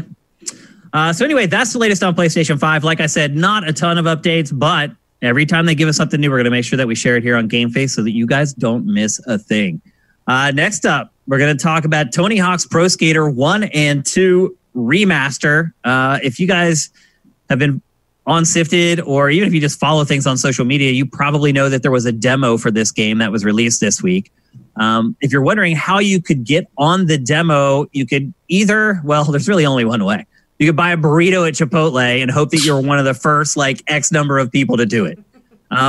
I was not going to be able to get to Chipotle, so I just emailed Activision and they sent me a code. And so, can you also get it if you pre-order the game? Yeah, pre-orders as well. And the demo that went live last week and the one that I've been playing is just the warehouse. And really, the warehouse is all you need. Right. It is probably the most iconic of all Tony Hawk's Pro Skater levels. Because wasn't that the demo on PS2 or PS1 as well? Yeah. Where cause they did a demo, because I remember they put a demo of that out from official PlayStation magazine or something, and we just played that over and over and over and over and over and over for a month.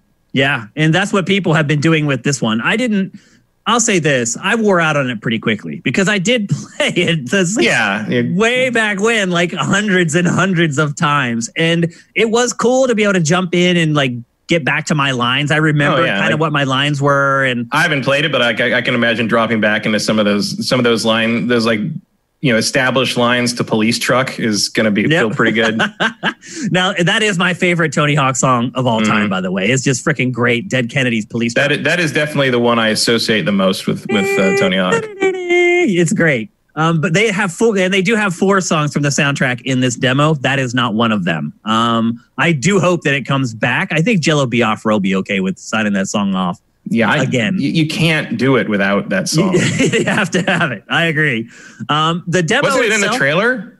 I thought that was in the trailer. I think there was a snippet of it maybe in the trailer. But that doesn't mean it'll be in the final game. There's different recs for stuff like that. You just don't know. So the demo is just the warehouse. I think there is another stage coming online either today or tomorrow. So don't delete the demo. They're going to start adding to it as time goes on. But the way the warehouse works is you just have a free run for 2 minutes, and then you can go over 2 minutes if you have a combo going, and it'll last until you finish the combo. Then it'll tally up your points and end it. As you complete it, you earn money, and the money that you spend, then you can use those for upgrades. And even if you do a really bad job on playing, you still get some money. So even if you have a bad run, there's still some incentive to finish it off, because that's the other thing that I remembered about this after playing it is that a lot of this game is deciding when to just say, oh, I need to restart. Because it's all about points. And obviously the longer you string your combos together and the different number of tricks that you string into your combo is a big determinant on your combo score. But what I find myself doing a lot of times is I screw up a combo and then I just bail instead of just landing the combo and letting the points add up. And I had forgotten about that whole kind of seesaw thing that you do while you play this game. So probably the biggest change for this game, and I noticed it as well, is that you can program the tricks however you want. So you don't have to follow the commands that they've given you. Now, some people are going to do that because they have muscle memory related to these tricks, and I didn't change mine. But it was pretty cool to see that you could go in and pretty much customize the controls however you wanted. So you could set up special tricks to make them easier to pull off, something that's more organic to how you play. Maybe there's a move that you always do with the controller that you're good at, and you want that to be set to your special moves. You could do that. You can basically set any move to any command that you want. Now you still have to account for the time it takes to execute the move and make sure that you fully rotated and landed, and you get bonus points for landing correctly, I should add. So do that as well. Make sure that when you're playing, you land perfectly with your wheel straight forward, because you get an extra multiplier, an extra $1,000 when you do that. So it's very much the same, but also very much different, because it also has the revert to manual, which is another way to boost your combos like crazy. And I was in the habit of every time I came down on a ramp, tapping the shoulder to do the revert and then quickly going down up, so that you do a revert into a manual and your points just go baboosh. And I had been in the habit of just doing that every time I came down. And I will say, Matt, I suck at this game now. It took me a good hour for my muscle memory to come back to where I was able to actually go all the way through my line, land my tricks. I still didn't peg manual or revert to manual. I still don't have it down. I got to the point where I could manual pretty much every time I landed, but getting the revert and the manual into it, I couldn't. So there is some learning to be done with this game if you haven't played one for a long time, and I have not. Instead, I've been playing these hyper-realistic indie skateboarding sims, and playing this versus playing that, it's like night and day. And I will say, I enjoy this game more. I know it's not realistic, I know it's absurd in a lot of ways. To me, it's just more fun. And again, I'm a skater. I skated for a long period of my life. I just enjoy playing this more. It's fun. I've always found that this series captured sort of the fantasy of what skateboarding should be, like a lot better. I would also argue that when you skateboard, in your mind, your mind is going like 1 billion miles an hour. It may look like everything's very slow as you're rolling up to a ledge and you're getting ready to ollie onto the ledge and do your trick or whatever. But in your mind is just going ree. And playing Tony Hawk's Pro Skater is how your brain feels while you're skateboarding. And it definitely took me a long time. In fact, the footage that you guys are seeing of the gameplay, it isn't even me. Like, there's this guy on GameSpot who is just incredible. And the very last clip in the B-roll is him finishing like 1 million point whatever run or whatever. I never got good enough in the time I was playing it that I felt like you guys would want to watch the B-roll because I was falling over and over again. So it has taken quite a while for me to get back into it and to get good at it again. It does incorporate the double tap to change your grinds, which is huge. For those of you who like to do like 4 or 5 different grinds while you're grinding on that same rail. Again, that's how you get big points in the game. And so they've instituted that. They've really included everything that I think real Tony Hawk fans would want in a game as far as how it's played. The physics, there are some goofy moments still. Like this, what I've played, it still doesn't play quite as well as the stuff that we were getting from Neversoft. There's some weird moments where if you go off a ramp and then the game is expecting you to kind of transition down the spine and go down the same ramp. But instead, if you fly over and land on the wall on the other side of the ramp, it gets a little awkward. It thinks you're like trying to do a lip trick. There's little goofy things about it that aren't quite ironed out yet. But the core gameplay feels great. And as my muscle memory started to return, I did start stringing together better combos. I think the highest I scored on it was like 400,000 or something like that. But I didn't record that run. So anyway, I've had a lot of fun with it. I did burn out on it pretty quickly, though, because, again, I've played this stage so many times. So I'm pretty excited for the next one to come in. Other slight changes that I noticed, some of the trick names were changed from what they were in prior games. And I did some digging, and it looks like they went back and changed some of the trick names because since those games were released, those trick names have actually been changed because the person who actually created the tricks has finally been given credit for the tricks. And it's this skater named Chris Weddle. He's actually a deaf skateboarder, which blows my mind because skating, you do, believe it or not, you do rely on audio a lot. As far as just hearing your tail when it hits, if it hit the edge of something, if it didn't, all that stuff matters. So it's amazing how good this guy is, and he's deaf. But they've gone back. He was a pioneer in a lot of ways, and they've given him credit for a lot of the tricks that he invented that he had not gotten credit for in the past. The special meter returns to do your special tricks. You can literally fill up your special meter in like one combo. It's done. And then you can start pulling off your special tricks. But again, if you played the game in the past, you know that it's all about making sure you have enough air so you have enough time to do that full rotation for your special tricks so you can land them. So I guess in a lot of ways, I would say, based upon the stuff that I had read and we had talked about already, it pretty much was exactly what I was hoping for. But it feels better than the HD. Oh yeah. Oh yeah. Oh yeah. Yeah. It plays and feels like Tony Hawk. Like, forget that HD thing that came out a few years ago. This is the real deal. I mean, they're also bringing in stages from both of the games. Like I said, they're already incorporating gameplay mechanics. Like the manual came in Tony Hawk's Pro Skater 2.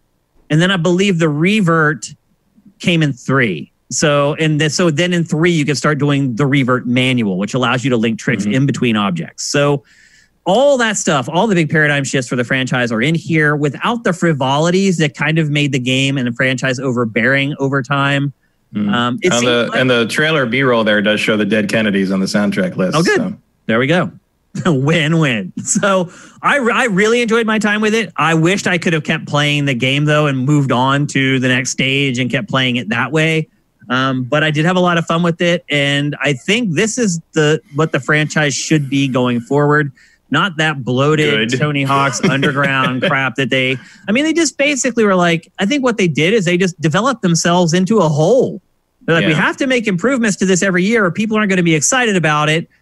But they, after a while, they found out they ran out of relevant improvements to make and just started making these BS additions that made the game worse. So it's all been called back. There are no cinematics. There are no goofy stories. They've even brought in some of the more modern skaters. Tony's son is in the game. Nyjah Huston obviously is in it. Aubrey Bertoni, who is like the world's best female skater now, she's in there. I definitely liked it when it was more of an arcade game better. Then that's exactly what this is. Yeah, because I no offense one way or the other, but I don't give a shit about skater culture or nobody getting famous does. or any of that stuff. I just want to like play. Like to me, it was pretty much a platformer. It is. Was it, so like I just wanted to do crazy tricks and you do cool combos and grind on things that no sane human would ever grind on and things like that. Crash through walls like that. Like, that's the kind of stuff that I liked about those original games. Yep, me too. I'm right there with you. And again, as someone who does appreciate skate culture, I'd rather have this. Yeah. So they were not doing a good job of tackling the skate culture angle anyway is the problem, really.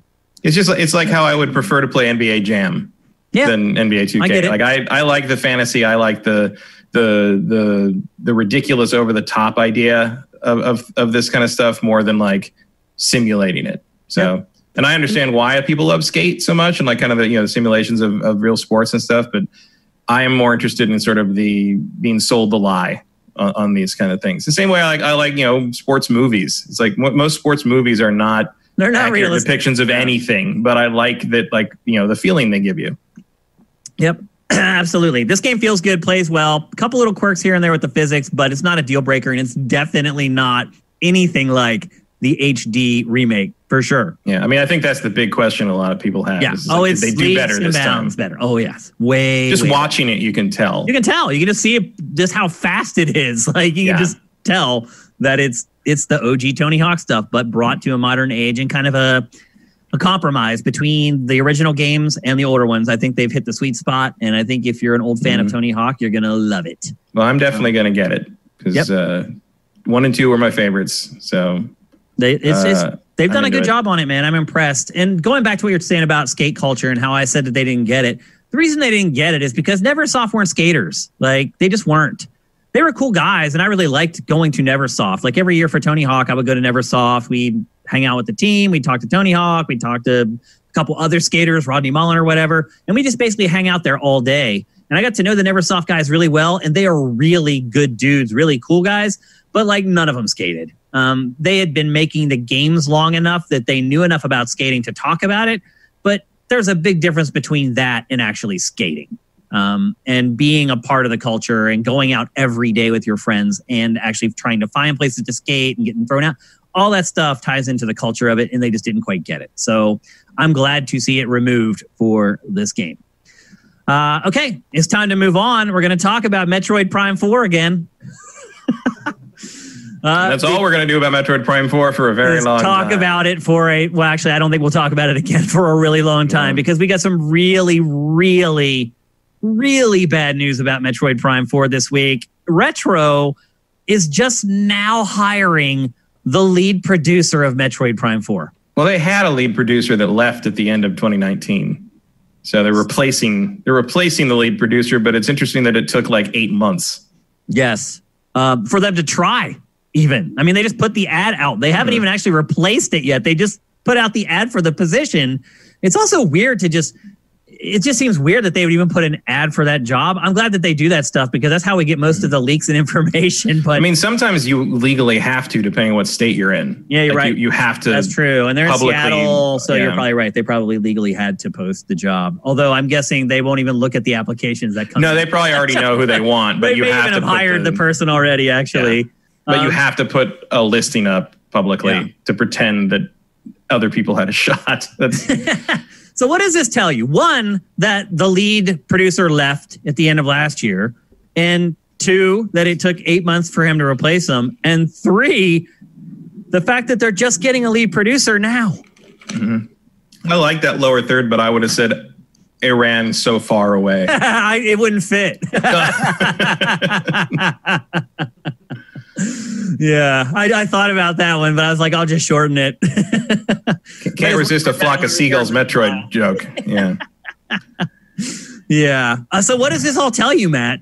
Tells me I was right. This game is a long, long way away. Like, it's a Switch 2 game now. Yeah, it's not coming to Switch. Like, Probably it's just not. It may be a hybrid game, but I think if it is, the Switch will be long forgotten by the time it is the hybrid game.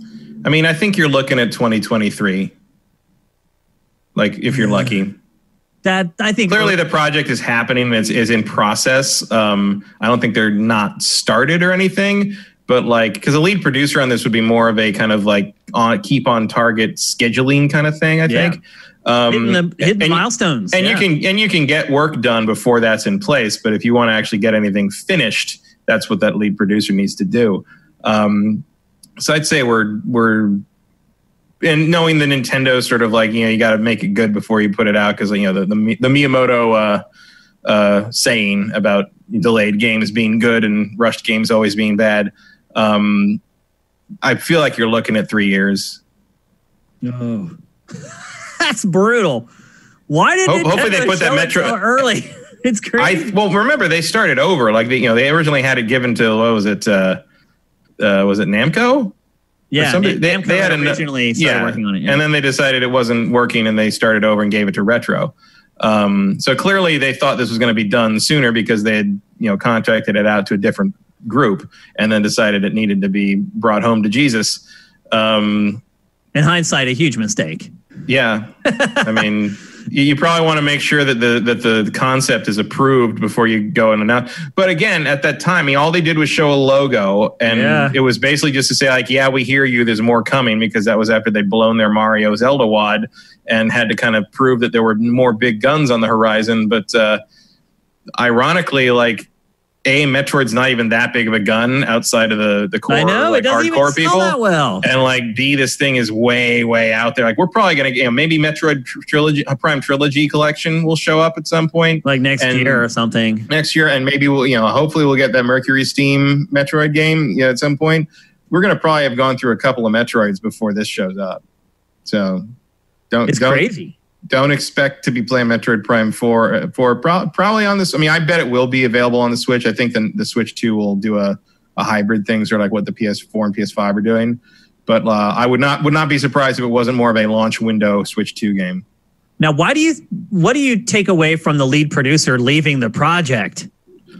There's no, because we kind of blew it off with Halo Infinite, and look now. Yeah, but there's no way to know. I mean, they could be leaving for life reasons. They could be, having to move across country to take care of a sick parent. Like, you can't speculate on that. Like, it doesn't mean anything one way or the other. It can mean something for the project, but it doesn't mean that the person left because there was a reason to leave, unless you want to track that person down and ask them about it, which is valid. Patrick Klepek, what are you doing? It just seems weird that anyone would leave a Metroid Prime project. I don't know. I mean, it can't be easy. And like, my main thing with a Metroid Prime 4 project that I would assume, having no knowledge of the inside workings of this, is like, you got to be under, especially after you had to cancel it and start it over once. The scrutiny they must be under from the home office at Nintendo must be incredible. Like, I can see someone just not wanting to deal with that kind of pressure for the next 2 to 3 years. You know what I mean? Like, if you could find another gig somewhere that paid just as well, maybe you realize, this isn't coming for 3 years, and you're like, oh my god, the Nintendo fans are gonna hate me. You're gonna be having like semi-quarterly, like Miyamoto inspections for the next 3 years. Like, that's not gonna do wonders for your blood pressure, folks. Like, so I don't know if that's any kind of realistic depiction of what's happening there, but like, it's just too many variables to just decide one way or the other what that means. The main thing is like. It's very hard to understand what you feel like. You've got the template of this thing down. Like, you're not reinventing the wheel, I'm assuming. Like, or at least you shouldn't have to, because like, you shouldn't, because it's good. Right. And so like, I wonder what the controversy internally is. Like, what's the problem? Like, why? That's why I'm wondering. That's what I'm wondering about. And part of it may come down to Nintendo's like reluctance to just sort of like fire out another sequel that's just like the last one. And that can be a strength or a weakness with Nintendo, because sometimes I just want another fucking game. Like, sometimes you can just make Metroid again, guys. Yeah, like, and I'm cool with it. Give me a different story and I'm okay. Like, you don't have to completely flip it on its head. And sometimes it's like, oh, we should expand this. We should change this. We should do something more interesting with it. And then it turns out really well. I don't know if you really need to invent the Metroid Prime wheel. Yeah, they don't need to do that with Pikmin either, by the way. It's just get Pikmin 4 out. Like, I don't know what you're doing. Just put out another freaking Pikmin game. Make Pikmin. All right, I guess we're getting Pikmin 3 again, but yeah, they're redoing it on Switch. Cool. Like Pikmin 3, it was good. It shouldn't be trapped on the Wii U. The Pikmin 3 on Wii U was very expensive for a long time because it was out of print. So bring everything worthwhile on the Wii U forward to the Switch. Great, love it.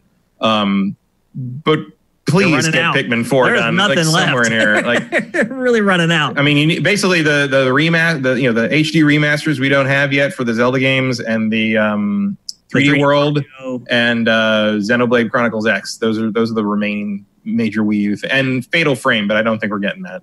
No. Super Mario 3D World, I think, is a given, though. Yeah, Fatal Frame, I think, was too tied to the gamepad. Yep. Hey, that guy B Solo, thank you for Twitch Prime, man. We appreciate it. Makes a difference for us. So yeah, I mean, I wouldn't go 2023. I would say best case scenario Q1 2022, worst case scenario fall 2022.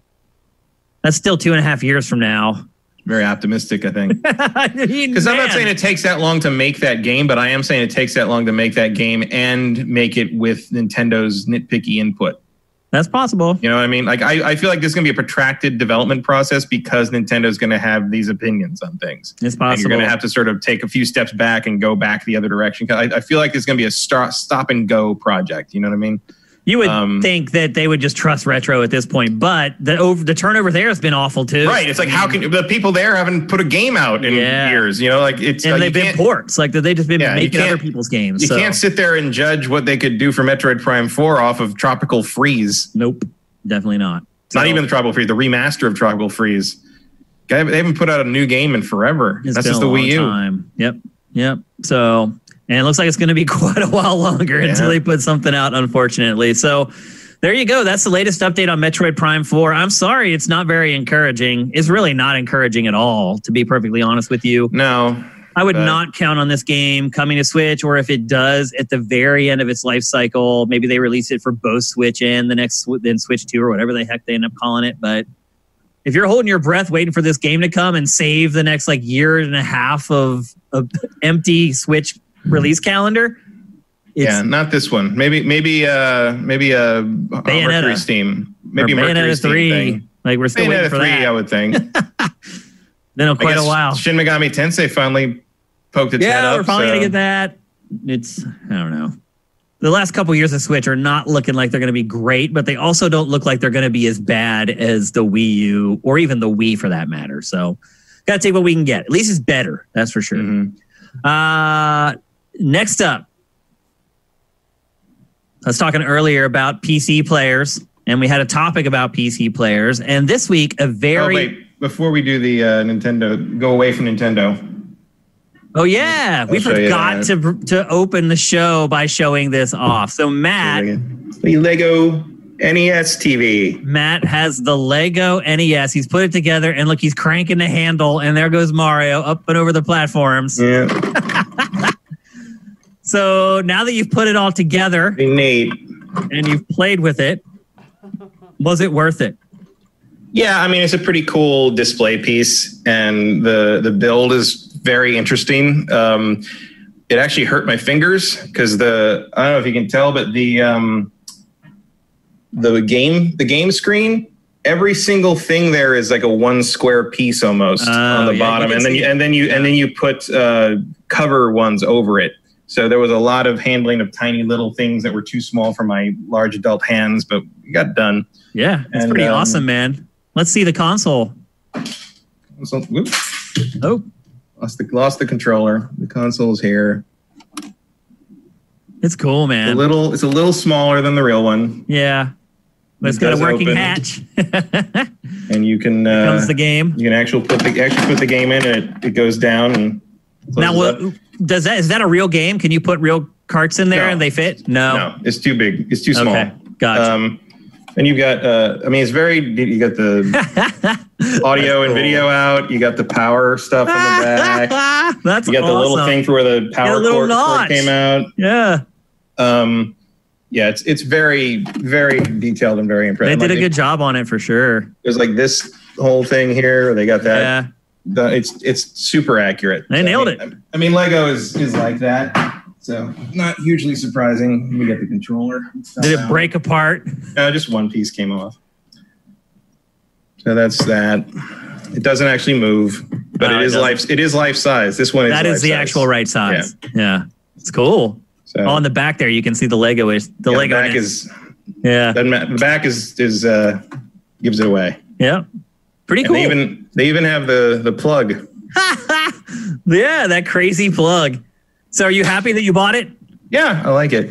I mean, I don't think I'd ever want to do it again. It's a long build and it's a little tedious in places, but I'm glad I did it. Like eventually I might get tired of having it on my table and give it away or get rid of it someday. Yeah. But for now, I'm happy I have it. Now I got to think about getting the grand piano.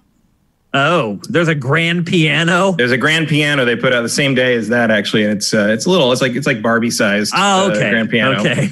But how much is that? $350, I think. Does it work? It does. It's man. So like all the key, you press the keys, and I mean, there's no strings in it, but you press the keys, and a little hammer comes down in the back. You can see it, and then you can sync it with an app on your phone, and play stuff on the keyboard, and it'll make sound on the phone.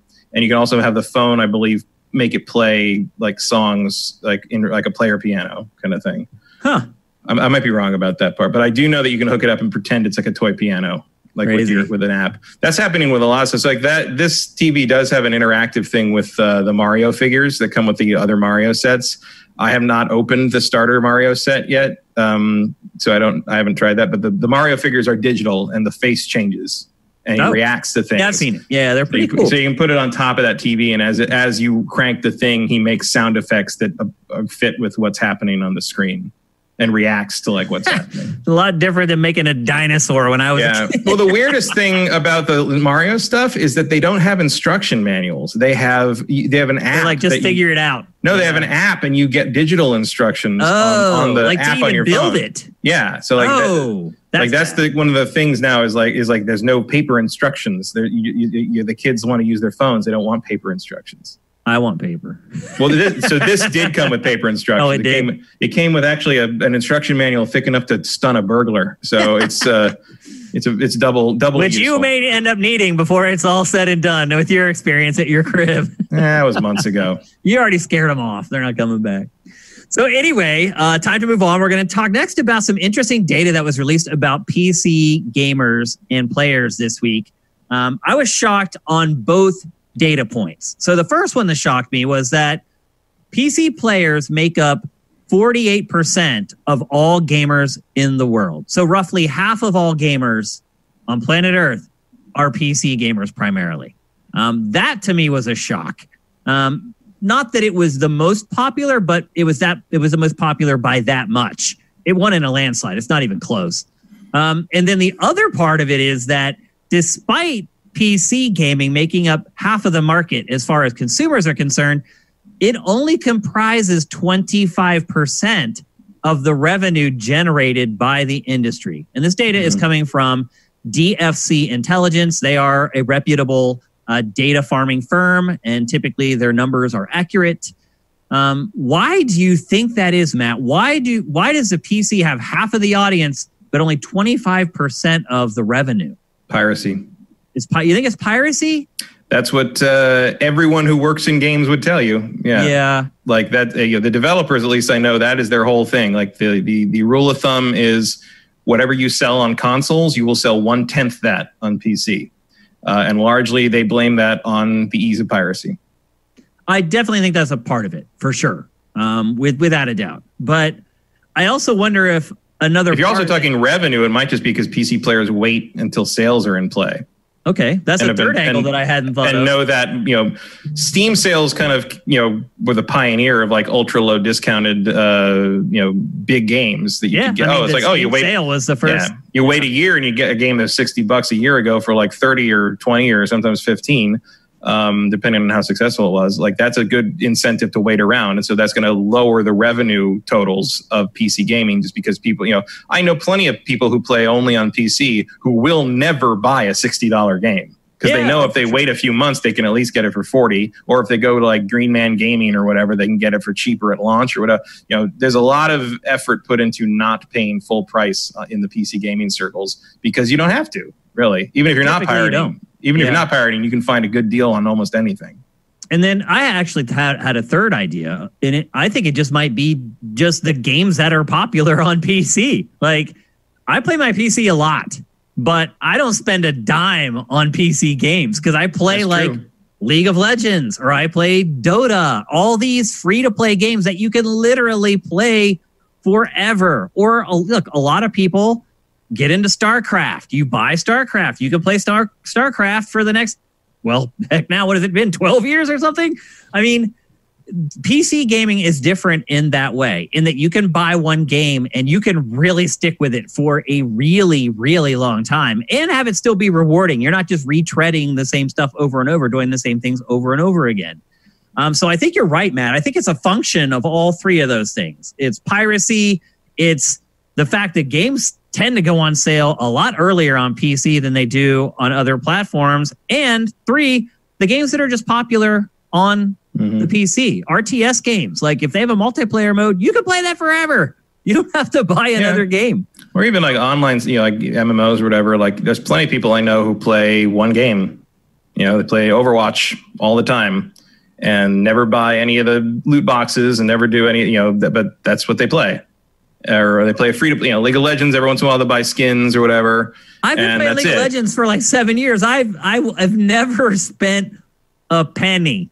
I've never given Riot a penny. I actually feel bad about it when I realize it. Even a subscription-based game, you're only spending $15 a month usually. Yeah. I mean, again, hearing me say it out loud, I do feel bad about it. So maybe I'll go buy like a Teemo skin or something because I should give them some money. I mean, I've been playing that game for forever.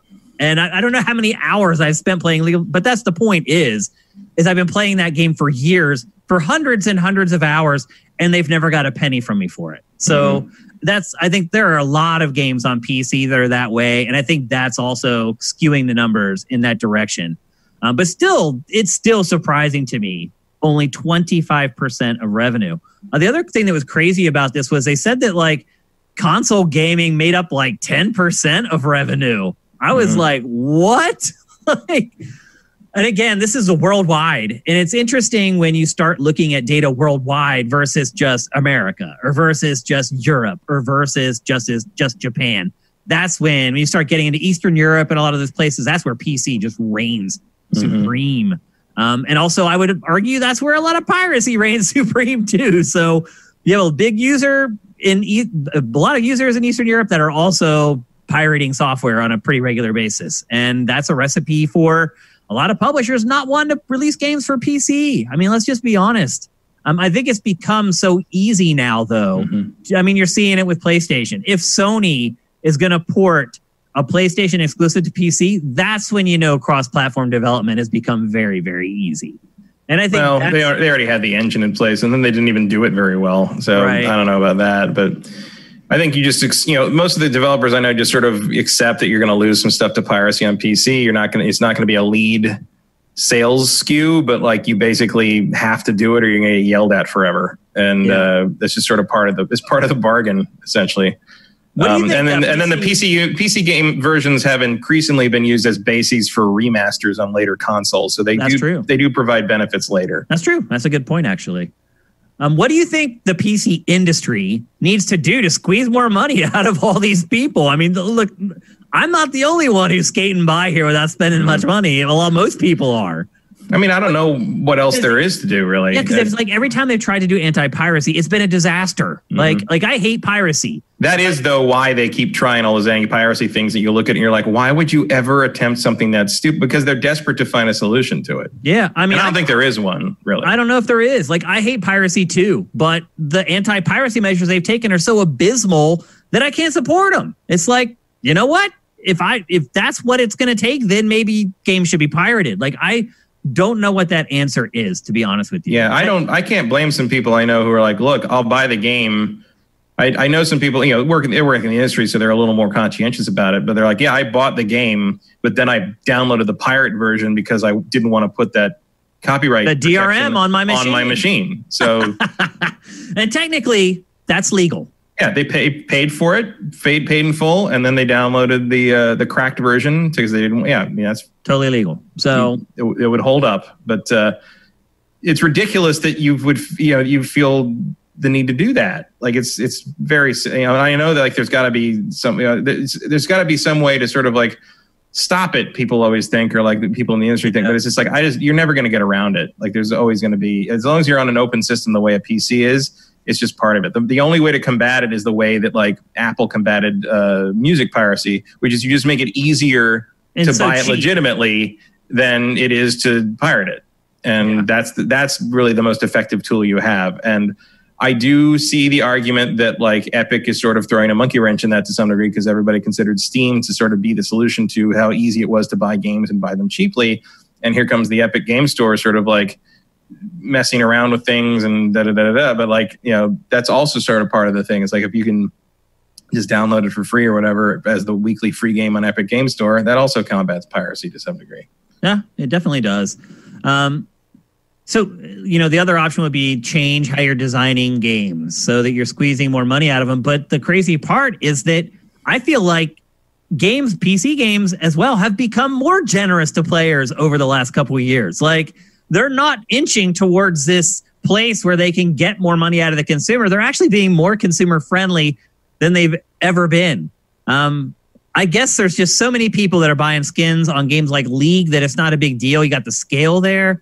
I just wonder for these smaller PC games, if they don't have some kind of a deal with Epic Game Store, like Total War Troy just did. And now 7 million people have the new Total War game because it was given away for free. And now, maybe on down the road, they can leverage that audience to make money off of DLC and stuff like that. They're not doing that, but that may be what they need to start doing to increase revenue, because it's hard for me to see how a lot of these developers and publishers are making any money off of PC only games. These smaller indie studios, and maybe that's why they all end up coming to console now. Yeah, that is why. Like, there's you start on PC and you want to get a console deal because you're going to sell 10 times more copies if you happen to get any kind of decent promotion. That was the appeal of the Switch for a while before they turned the eShop into a giant shovelware landfill. Or you get people that did like indie games that we knew about. That we were familiar with these games, but they're like, yeah, we just sold 300%.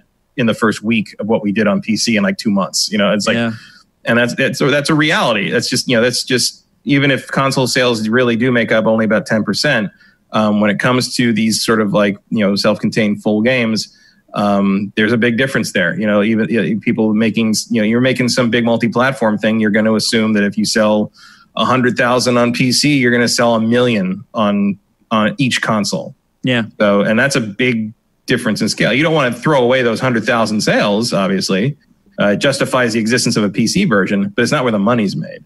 Yeah, and it's also interesting that generally, you're right, most games are built first for PC, knowing that they're probably not going to make any money, but you need that base version built on the PC to then help port that game out to all these other versions. So I guess it's a necessary evil at this point, but it's hard to imagine that any developer could survive on PC alone today. I mean, Creative Assembly does, like Total War you mentioned. Exactly. I mean, tons of little indie things, obviously, that carve out their own niche, but don't cost much to begin with. Even Blizzard now is, Yeah, Blizzard's pretty solidly multi-platform at this point. Yep.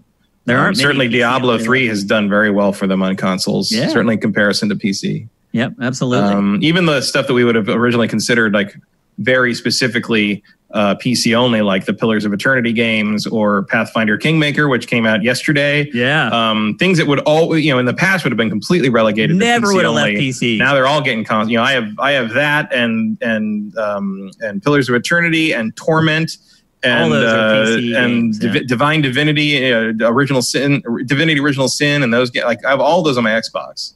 And granted, I paid like $15 for them in sales a year after they came out, but like they're I have all of those on console now, and they're all playable, which is not a thing I really thought I'd ever see. or all those Baldur's Gate, the enhanced editions of those. Like stuff comes to console now that way. As long as it's not like a real-time strategy game, you're probably going to see it on console at some point. Yep, even RTS. I mean, we're going to get Halo coming up here on consoles for, I think it's November, December. Now that they did release it on PC first, and we've already played it on PC, but it's still coming to Xbox. So what, Halo Wars 2? Yeah. Yeah, I mean, I already have that through Game Pass. Yeah, I mean, I played the PC version already and finished it, except for the final boss, who I still have never beat. I still can't beat him. I don't know what I got to do. I got sick of it. I had a mid-battle save, and I didn't want to go back and start the battle over again. Yeah, that's unusual. I mean, remember when Battle for Middle-earth 2 thought they figured out RTSs on console? Yeah. And then just nobody ever tried it again? No. Yeah. But, I mean, Pikmin's kind of RTS on console. A little bit, yeah. Kind of figuring it out, I guess. But otherwise, yeah, they're very uncommon. That is still one genre that predominantly stays on PC. Yeah, but you're probably not going to see an Xbox version of Total War anytime soon. Nope. Unless they release a mouse and keyboard for it. And then that's very possible. And I wouldn't be surprised if they do, because you basically are just buying a really freaking powerful PC. So I wouldn't be surprised if some people buy an Xbox Series X and just use it as a PC tower. Yeah, I mean, let's be honest. If you put in keyboard and mouse sensitive, Microsoft has been resistant to that in the past. Yeah, I mean, look, you can't run Windows on it or anything like that, but you can use it as an entertainment center and have your keyboard and mouse there to operate it still. So it'll be interesting, because the lines between consoles and PC have never been blurrier, ever. And they're just going to continue to get blurrier, I believe. So there you go. The weird idiosyncrasies of PC gaming. There's a lot of them, but they don't generate a ton of cash for the industry. But it is what it is. It's not their fault. I mean, if they're not going to figure out a way to handle anti-piracy in a consumer-friendly way, people are going to rebel, and I'm not going to blame them for it. That's just the way it is. So, all right. Next, we're going to talk about The Legend of Zelda. And what I believe, maybe I'm wrong, but what I believe most people think is the worst 3D Zelda ever made. And that is The Legend of Zelda Skyward Sword, originally released for the Wii, and pretty much driven by motion controls for the most part, like most first-party Wii games. And I think for that reason is mostly why people do not like this game, the motion controls. And the big news is that another retailer leak has revealed that it appears Skyward Sword is also going to be brought to the Switch. Now, I'll just say, these retailer leaks have been 95 to 100% accurate. There's very little reason for a retail company to create a listing for nothing, unless there's just some huge gamer that's working there that's trying to troll people like us. And which is why 95% of the time they end up being right. Looking at the Switch release schedule, at least the first party release schedule, would also lead you to believe that this makes perfect sense, because Nintendo needs games to release. So, although I don't know why you wouldn't just put the frickin' Twilight Princess and Wind Waker HDs on the Switch instead, because wow, would I rather buy those? I would rather buy either one of those games over Skyward Sword. However, there could be an argument made that there might be more demand for Skyward Sword as far as sales are concerned, because it hasn't been remade. And if they actually do put some work into this, because you can play it at 720p if you have the component cables, blah, blah, blah. But if they actually put it, mix it up a little bit, change the game a little bit, and up-res it to 1080p, then maybe you might have something. And I think maybe most importantly, if they remove the motion controls. Do you think that's a given, Matt? I mean, I don't know if that's a given. I do think it would help, but it doesn't solve the problem. Because I do think even if you take out the motion controls, I think this is the weakest 3D Zelda by far. It's the everything is just incredibly uninspired in it. I even when I finally got my head around the motion controls and came to terms with that, I just hated playing this game, and I never finished it. I did. I reviewed it, and I gave it I can't remember the exact score, but I gave it a score lower than everybody else, and I heard it for I remember that. I remember a month that. and a half. I heard it on the X-Play team. Like, oh my God, game trailers gave it this. I'm like, yeah, because it blows. And everyone's like, rah, rah, rah. There's that thing where like you can't criticize a Zelda game for the first 3 to 4 months after it comes out. And like after a while, people finally were like, okay, yeah, Skyward Sword wasn't very good. Yeah, of course. Look, I still gave it like an 8 point something, but everybody else was giving it like 9s and almost ridiculous. 10s. I think it was an 8.5. I can't remember. But I mean, it's not the worst Zelda game. It's still a decent game. Just when you talk about 3D Zelda games, the bar is so freaking high that if it's anything less than stellar, it's not. It's going to be. I mean, obviously, I would rather play this than like Phantom Hourglass or Spirit Tracks. Yeah, but like it's just, especially because I think it looks really good. I really like the visual style. Do you like the day glow kind of color palette? Yeah, I think it's very appealing, especially because it's supposed to be sort of like the first story. It's like the origin of Hyrule and kind of all that. So Matt, what you're talking about how the gameplay was janky, that just showed it right there. That platform jump right there where he jumps across, you can just see that it's just awkward and like he lands with. The whole thing feels like together. Yeah, the whole thing feels like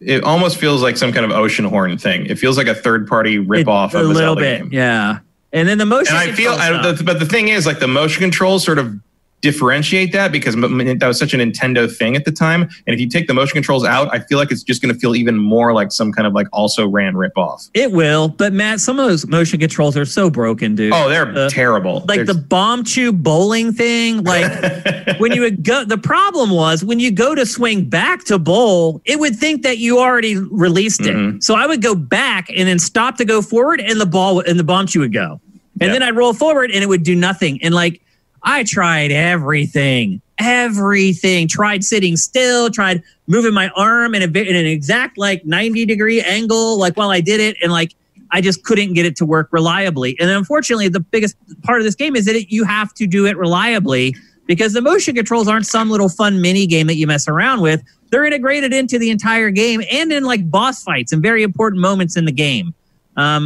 I was very surprised that was one of those times where I published a review, and I would never look at other people's reviews because I was putting them up at the embargo with everybody else.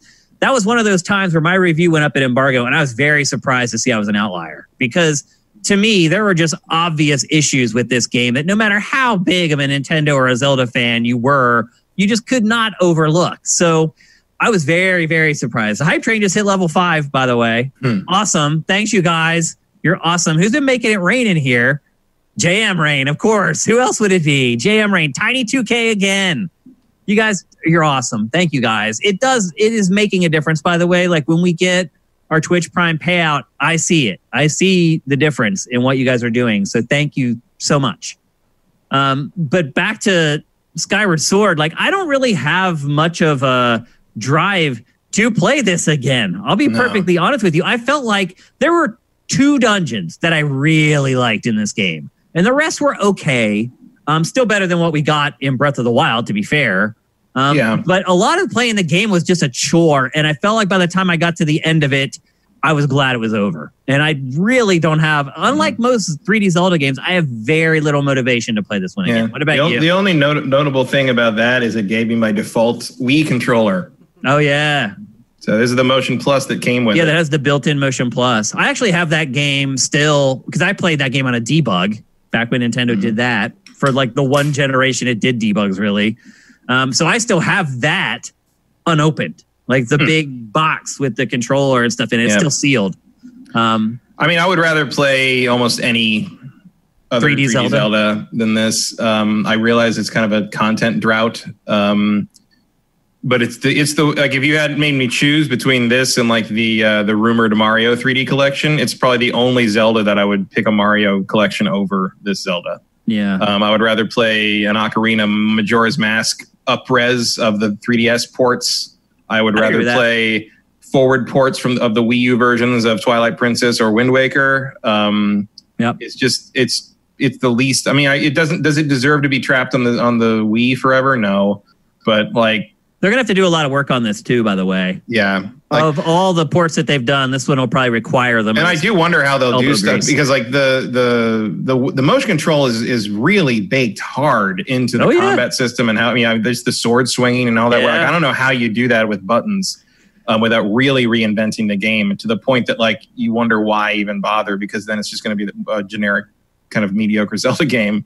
Yeah. Like, say what you will about the motion control, and I will, because I don't like motion controls, but like the sword play at least sort of gave it a little bit of a unique flavor. Yeah, I didn't mind the sword play, in all honesty. It was all the other more like intricate things that they asked you to do, or context sensitive things that they asked you to do, or required you to do it within a time frame, assuming that it's not going to malfunction the first 2 times that you try to do it. I wonder if it would come with like some kind of like, I don't know, like some kind of Wii controller sort of replica thing that you'd slide like one of those Joy-Cons into or something. Like, I mean, the Joy-Cons have the same functionality. The Joy-Cons have the functionality, but it's like they don't have the heft. They don't have the, it doesn't feel like holding a sword. No, you're right.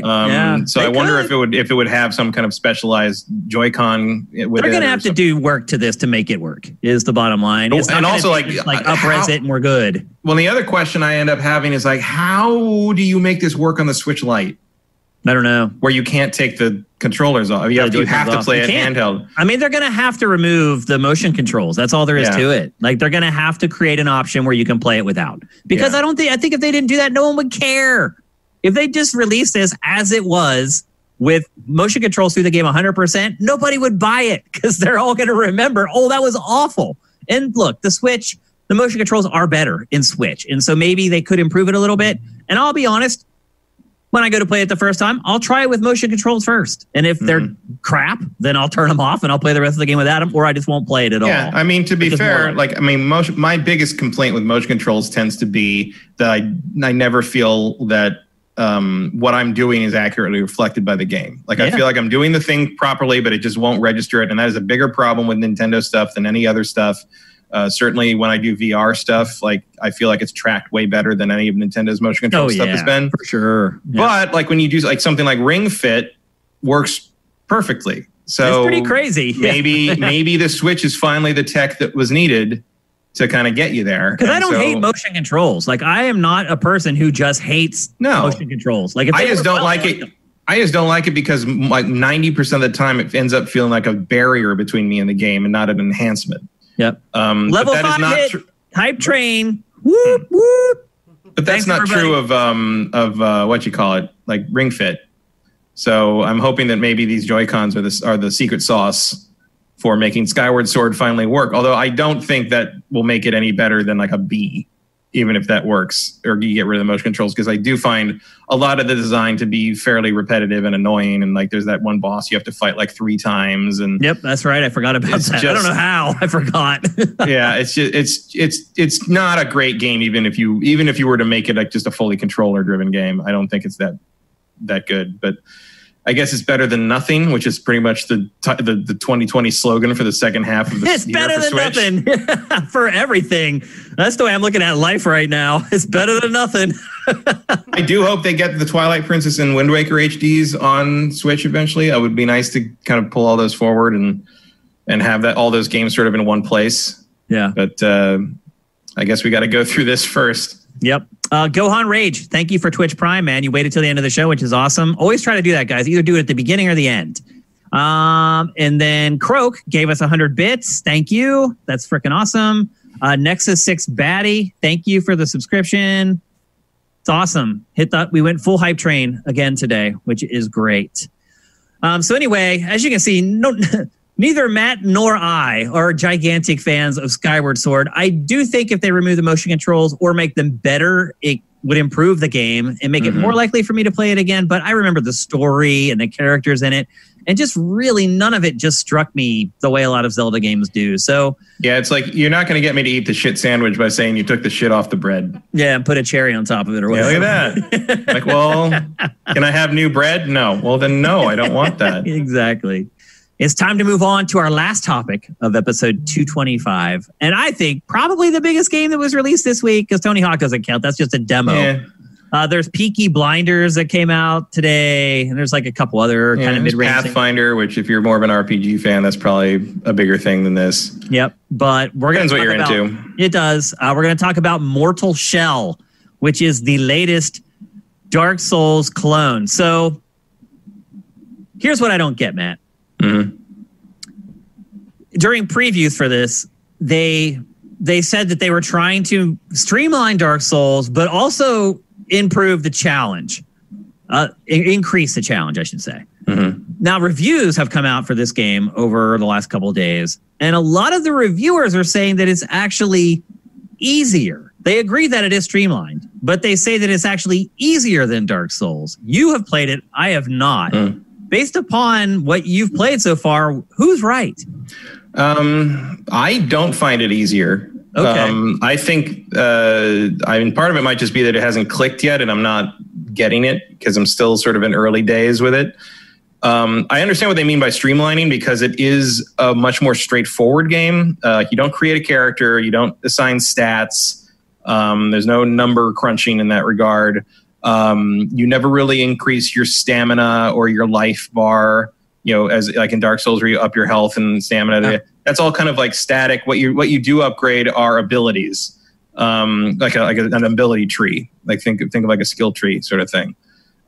So and there's no like side things. There's no like side quest stuff. There's no like everything is sort of driving toward the same main goal. So I guess in terms of like streamlining, you could take it to mean we're taking away sort of the number crunching character building, like how do I build my character thing, and making it more like what ability enhancements do you want from a skill tree, and everything you do is going to be pushing you forward to that main goal. Like there is no side kind of like find this special sword or whatever. It's all part of the main story. Now, are the abilities different enough that they can compensate for that lack of sort of character building? Yeah, I think it's harder. That might be because I'm not used to it. I do think it's a little loose. The combat, you mean? The chat is wondering why we skipped Skyward Sword. Oh, because that was my fault. Yeah, that's my fault. That too. Yeah, the problem is I'll just explain what happened exactly. So in the original rundown, I had the retro Metroid Prime 4 story, and then right after that, Skyward Sword. So I was like, we don't want to do two Nintendo topics in a row. So I moved Skyward Sword down to after the PC topic, but before Mortal Shell. But on my notes page, I did not make the change. The page that I actually used to go through the show. So I had them backwards. So my apologies. We'll talk Mortal Shell now, and then we'll finish off the show with Skyward Sword. How about that? All right. So there was a lot of yelling. Oh, because they want to hear us talk about Skyward Sword. I didn't want to ignore that. We're not going to skip it. We're going to get to it, guys. Sorry about that. So anyway, back to So the way this works is like you don't create a character, you don't create like a class or anything. What you play this, you saw him there like that kind of like weird corpse looking thing. Like that's what you are. You're like this weird, skinny, emaciated corpse. It sounds kind of like the game that I just played, Hellpoint. Plays that weird humanoid like thing, right? That gets armor eventually. It's sort of like that.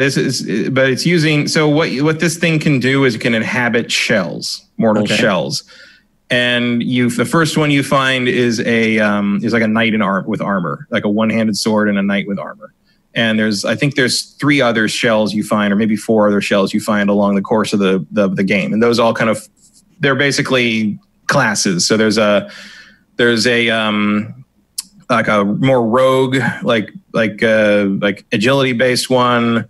There's a big tanky one, that kind of thing, and like each one of them has their own ability tree. Okay. So you kind of pick which one you prefer to inhabit, and like you can upgrade those as you see fit. But the first one you start with is sort of a balanced swordsman, who is what you're seeing in the B-roll there. The defense, basically just prefabbed characters that you can choose, more or less. They're like classes you pick up as you go, and you don't have to decide which one, forever. You can just sort of decide. You can just pick one, and switch as you like when you go back to sort of the central tower, which is like the home base of the game, which you see. Oh, no, that wasn't it. It all kind of looks the same a little bit. It's a little samey. It looks good though. It is pretty good looking. I was pleasantly surprised by they're stealing a lot of the aesthetics from Dark Souls, but they're doing it very well. Yeah, seriously, I was impressed by how it looked. So the other big difference is how defense works. So Dark Souls is a pretty defensive game, the way most people play it. You got your sword and board, you got your shield, and the rolling. And the rolling's pretty similar in this. Invincibility frames, don't run out of stamina. Stamina also used up when you do attacks. You got to balance defense and offense. But the defense in this when you pull the left trigger, you basically turn to stone, and you briefly turn to stone. And if an enemy hits you while you're stone, it basically makes them bounce off you and sort of. They don't turn to stone though. No, they get stunned for a second. Okay. And then you can come out of the stone and counterattack. That's an interesting way to handle it. The interesting trick about the stone thing is you can turn to stone anytime. Really? So you can turn to stone in the middle of an attack. So if you're do it to like make enemies leave you alone. No, but what you can do, you can't use it as like camouflage or whatever. No, but what you can do is if you are, say, attacking a guy, and I think you saw it just right there, I think in the B-roll maybe.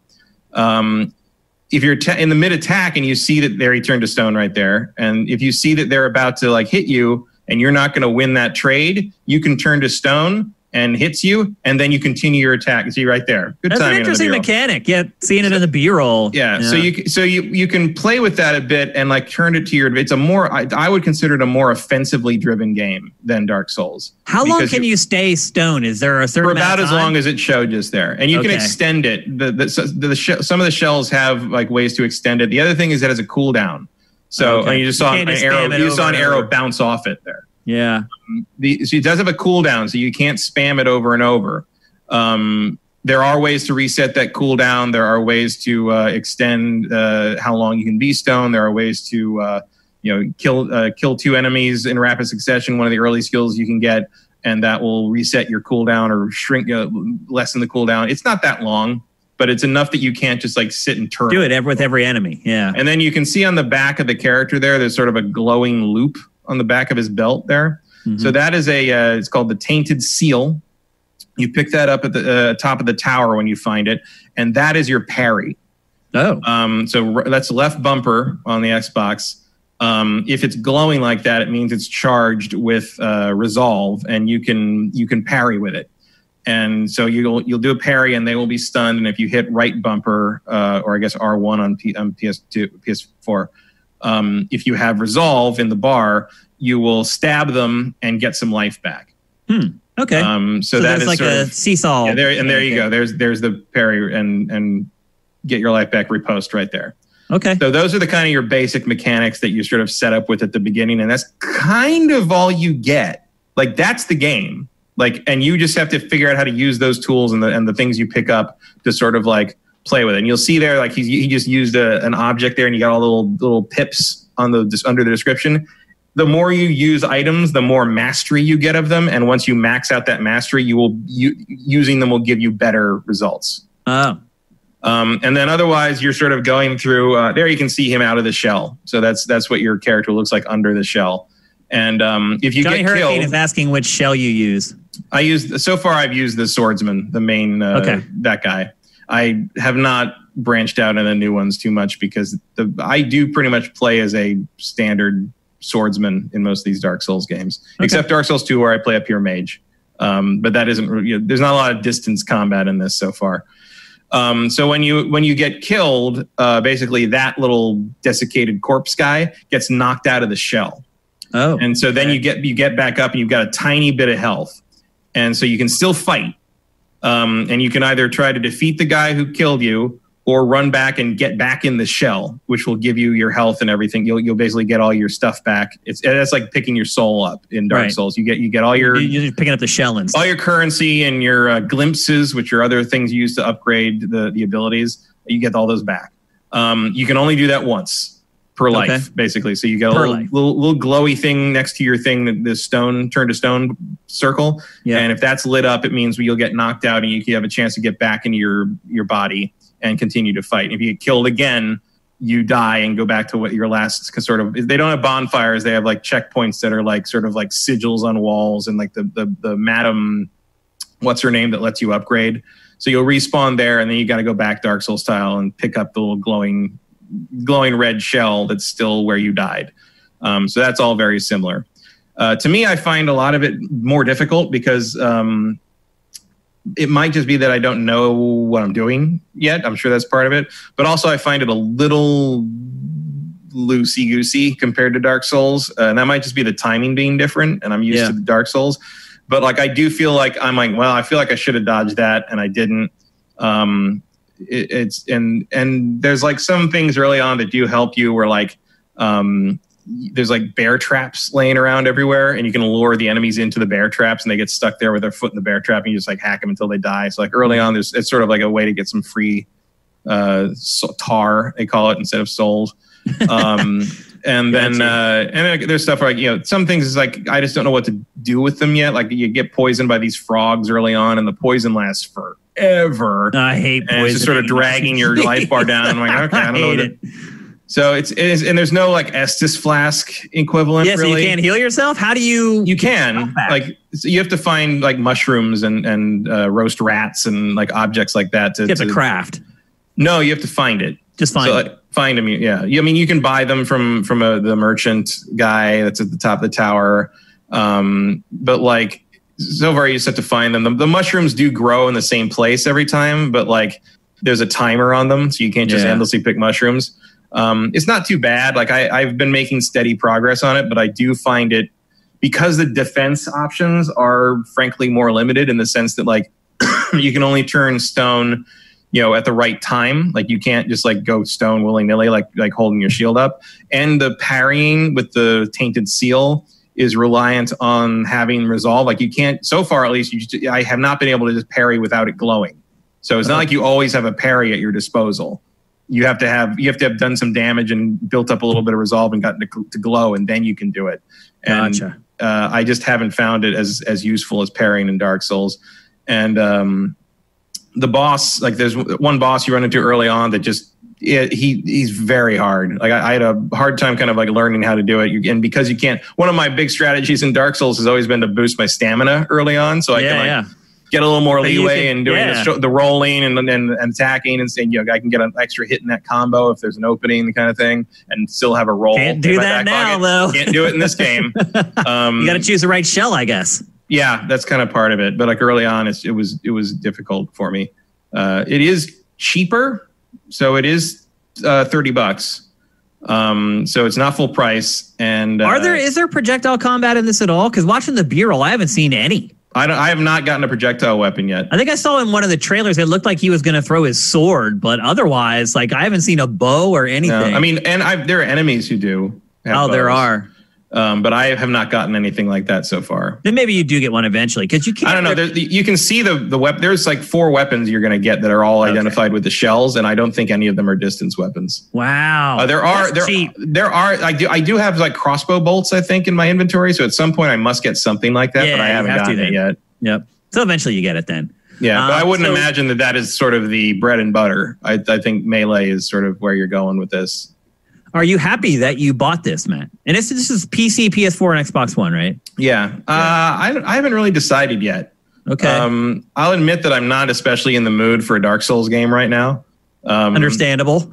but it is like quality, like the quality's there. Like I've never heard of these guys. Watching the B-roll, it looks really good. Yeah. Like I've never heard of this before. Good. And like part of it is just sort of getting my head around how the defense works, because I'm just not there yet. Yeah. But it's not, I'm not like angry or frustrated at it. I'm just sort of like, I'm interested to see like how I got to play with this more. And I am like 3 hours in, so it's not like I'm new necessarily, but I still don't feel like I have my head around how the mechanics work fully. At least not to the point that I feel like I can handle everything properly. And because there isn't really any sort of upgrades to the health or stamina, like, those first 2 guys you run into can kill you every time, like the whole game. Like you're never safe, even in a way that in Dark Souls, everyone's, in Dark Souls, you'll eventually level up to the point that the early enemy, little corpse guys probably aren't going to hurt you that much if you get careless. These guys can always hurt you. No. So in some ways, it's a nice. Well, I guess if you never level up, it's like they're always going to be balanced perfectly. But at the same time, like you see there, like the stone thing is always effective. Yeah. Like there are some enemies that can kind of push through it. But that's usually only boss stuff. For the most part, that is and that's the thing I haven't got my head around is using the stone thing properly to kind of manage a crowd. Like knowing when to use it and when not to use it. So you're not wasting it on enemies. And you can cancel it. Like you can break out of it whenever you want. And I have a hard time. Does the cooldown start over those still? Yeah. But if you freeze in the stone mode and then you hit attack, you can break out of it whenever you want. You're not stuck in it any length of time. You can cancel it at any time. You can cancel it whenever you want. But I have a tendency to cancel it too soon and still get hit. You'll get that timing down over time. So it's a timing thing. But it is it's a nice surprise. Like this game, like I didn't really know about it until like 2 days ago when the reviews started popping up on Sifted. Yep. And I was like, I guess I'll look at that. And then you couldn't pre-order it. Like for whatever reason, you could only pre-order it on the Epic Game Store. And it wasn't pre-orderable on console until it went up on at midnight on Monday night. What? So I did buy. So I bought it on Xbox. I bought it at midnight on Xbox and started playing it. And with smart delivery, you'll be able to play that on your Series X in 3 months. So it is different, but it's the same. I mean, part of it is probably that like it looks so much like Dark Souls that like you almost want to play it like Dark Souls, and it's not that. So you're gonna have to like break some muscle memory. But I can tell though by the chat, people are interested in it though. Yeah, but if you like Johnny Dark Hurricane Souls, has played it, and so a lot of people are asking him questions about it. Yeah, but if you like Dark Souls, also like there's some like great music in it.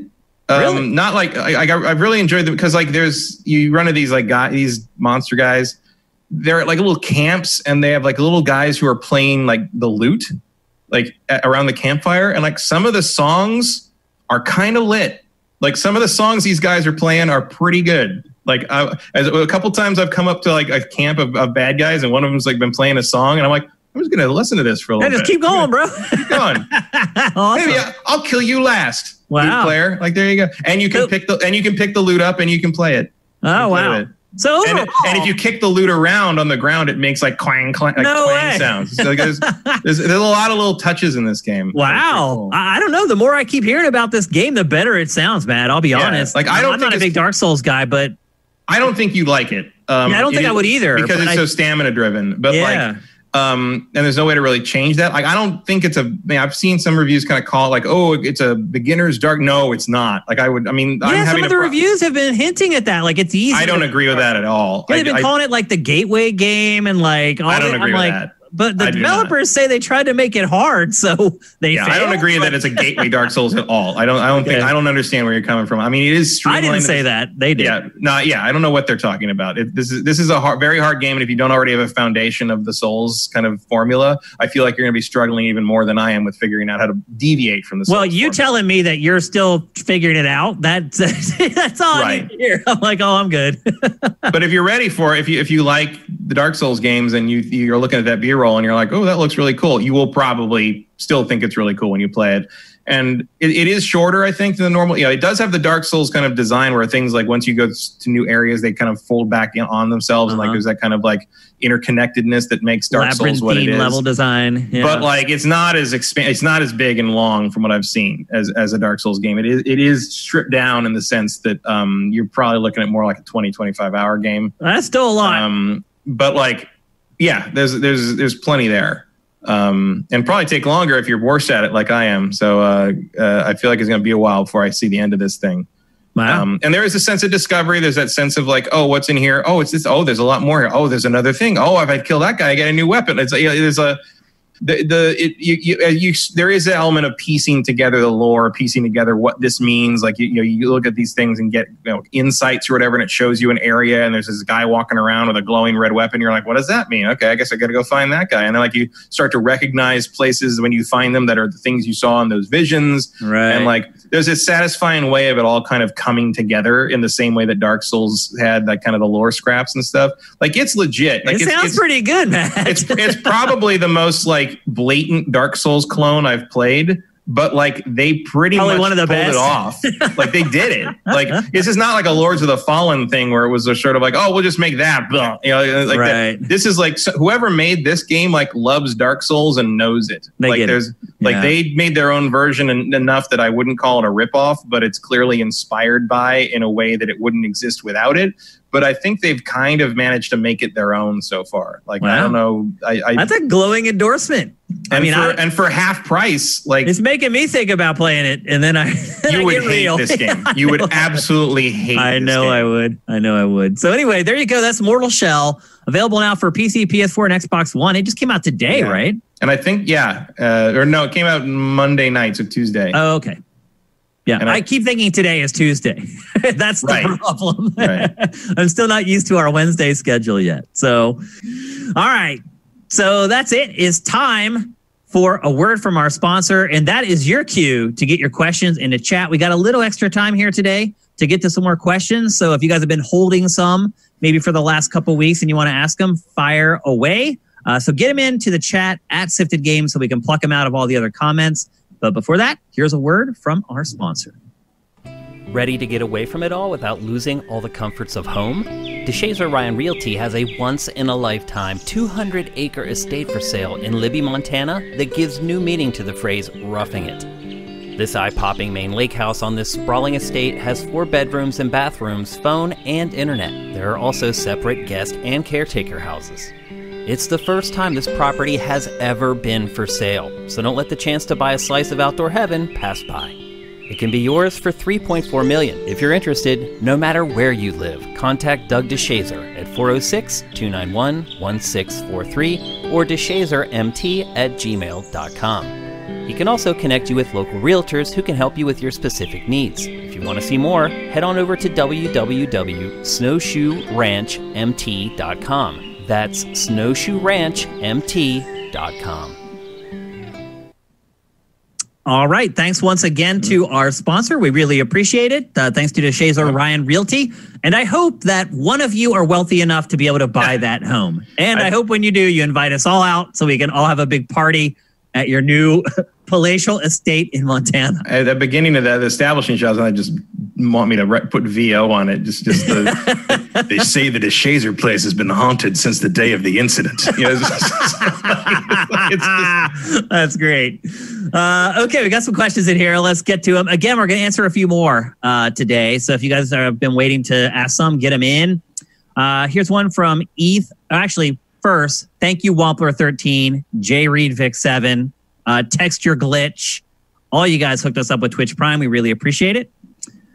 First question from Eth Demon. What do you think of Microsoft Flight Sim? It may not be for you, but I would consider it to be the first true next-gen game.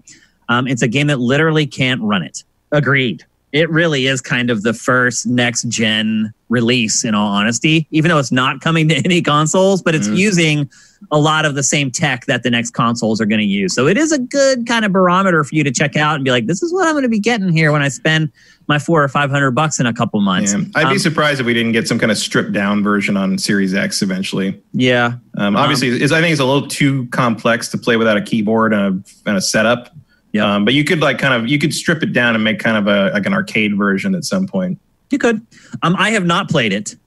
You guys probably didn't expect me to play it. I was a little surprised that Matt had not played it. Matt, why did you decide not to? First off, I don't know if my computer can run it. That is a good question, actually. I don't know if I have a GTX 1080. I don't know if that's good enough. No. Second, I'm not a huge flight sim fan. I mean, I know we call them flight sims, we call them space sims or whatever. Right. But Ace Combat's about as far as I go.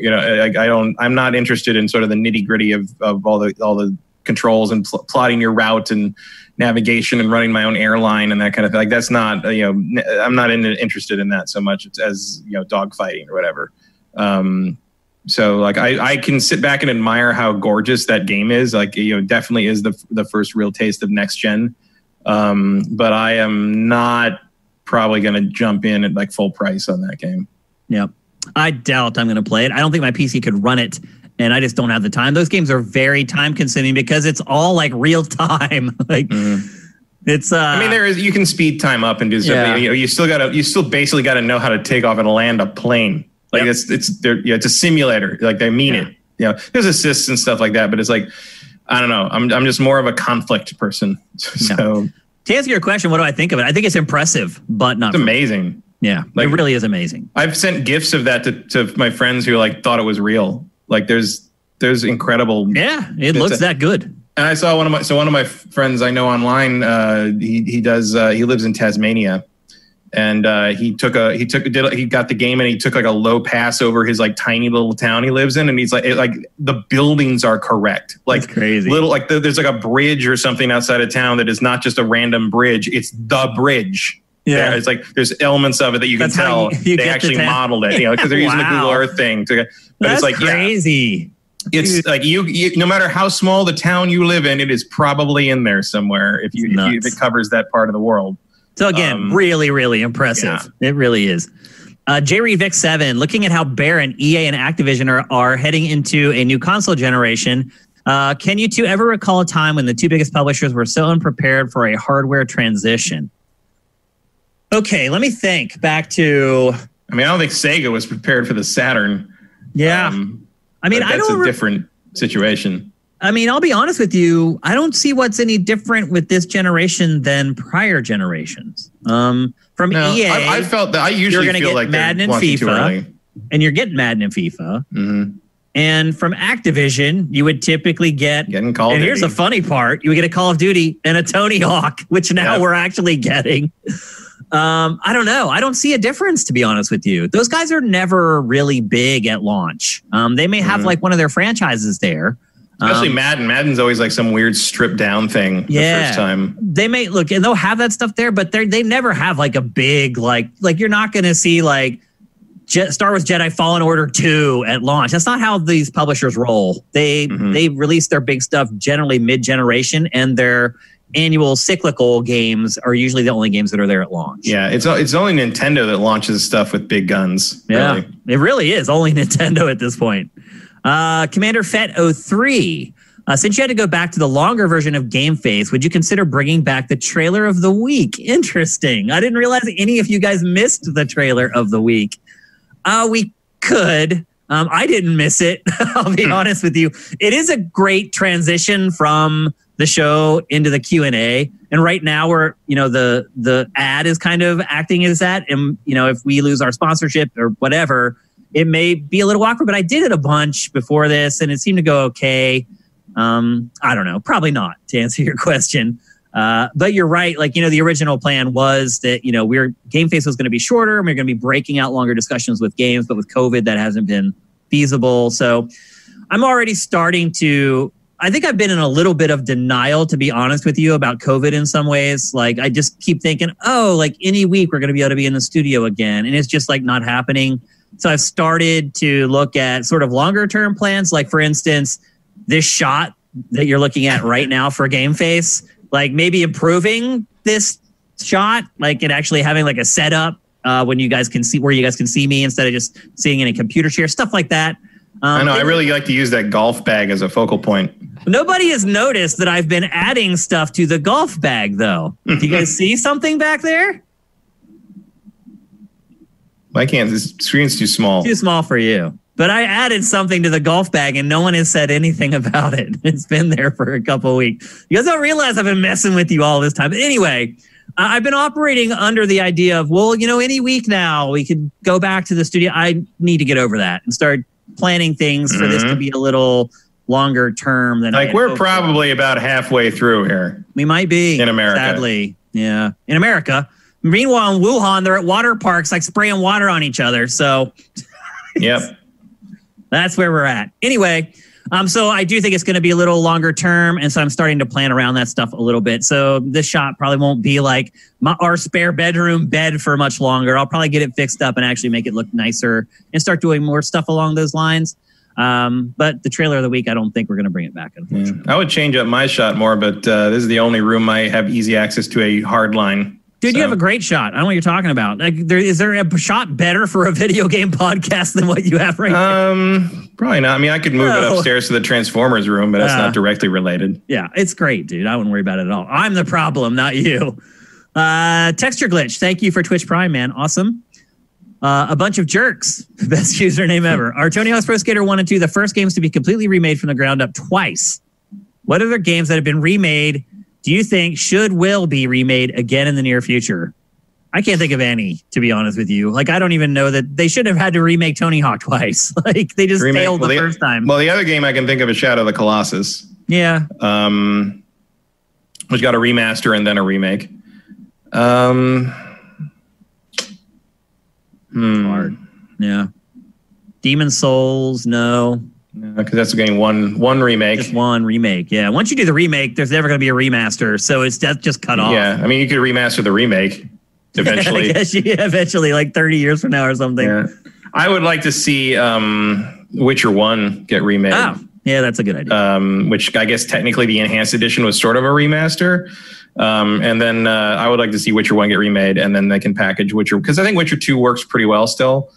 So you remake Witcher 1 in the Witcher 3 engine, the red engine, and then you package 1, 2, and 3 together as the Witcher trilogy and just sell that for the next 2 generations, and that's your extra revenue stream for free.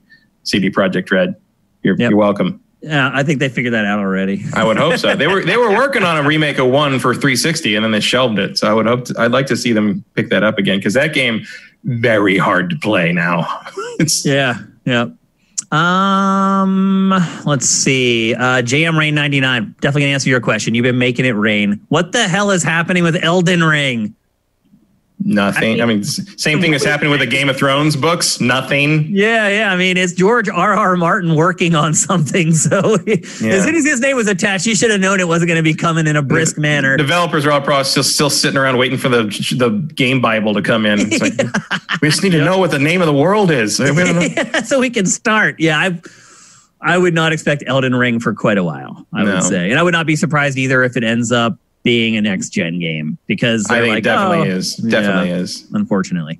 Nexus 6 baddie. Now when Mitch has his PC, you should make him stream on Twitch to try and get partner. Okay, so here's the thing about getting partner on Twitch, and I would like it very, very much for a number of reasons. But the problem is you have to keep your average stream audience up, and you also have to stream a pretty good bit. Our averages for GameFace are way above what we need for partner. The problem is we don't do GameFace like 3 days a week. Mm-hmm. If we did, then our audience would probably go down. People wouldn't watch as often, and we probably wouldn't hit partner anyway. And that's the problem. So if we start streaming games, and typically when we stream games, our audience is like a quarter or a third of what shows up for GameFace. That brings your average down. It makes your chances of becoming partner actually less. If I thought when we streamed games that our audience would explode, our audience would double, we'd be doing it every day. But that's not what happens. We end up with like a shadow of our usual audience watching game streams, which would bring our average viewership down, which would make partnership nearly impossible, which is kind of impossible now anyway, because we're only streaming, I don't know, I guess 12 hours a month or something like that. So I don't know. I would really like to be able to hit partner, but it's this tap dance that we do between streaming too much, not streaming enough. You know, I was worried that when we did Wednesdays, our audience would fall off, but it actually followed us here, which is great. And I really appreciate that you guys did that. You followed us to a new day. But yeah, partnership right now, unless our streams just start getting a lot bigger, is just not within striking range. Mike's Q. Why is it that so many video game developers in the U.S. are in the West? Because growing up, I had aspirations to work for one, but there aren't that many on the East Coast. It's just the way it worked out. It started that way. Honestly, I think that's just really what it is. Like, if you look at game development, it's still primarily centered in California, and then there's a big pocket in Texas. It's always been that way. When it started, that's the way it was. It was all in California. It started in Silicon Valley. Like that's where Pong came from. It's where Bushnell started. Atari and all that. It's where all that came from, and then it sort of spread out and branched out to different places as time went on. But like in general, that was it. It's California based. Yep. And it's just stayed here. And look, I hear you now. It's like the cost of living here is so expensive, and taxes here are insane. I mean, there's so many reasons why if you own a company, you would want to move it out of California.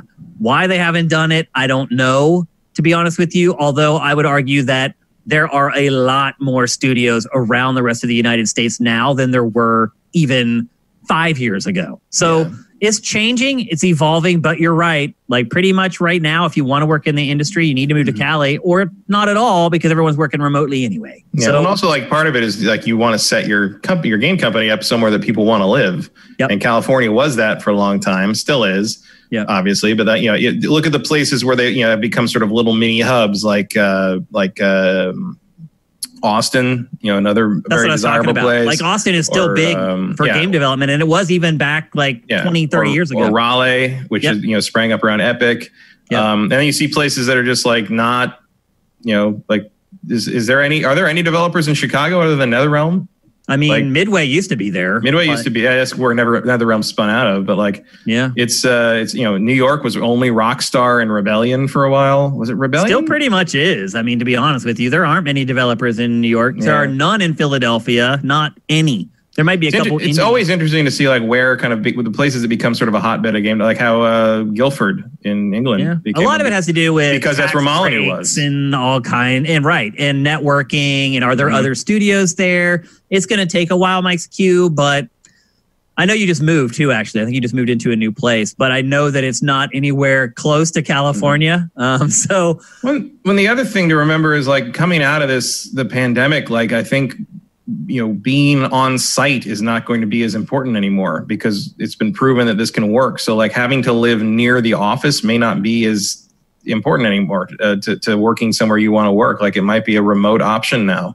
Yeah. So having to move out to California to live, near whatever game developer you want to work for might not be a requirement anymore. May not be a thing anymore. Yep. So, and good, like great. Like you get more talent, you get cast a wider net in terms of who you can hire and who can work on your stuff. And you don't demand people move to high cost of living places and leave things behind that they'd rather not leave behind. I think that's an entirely positive thing. Yep. Wait, is there a question from Mitch?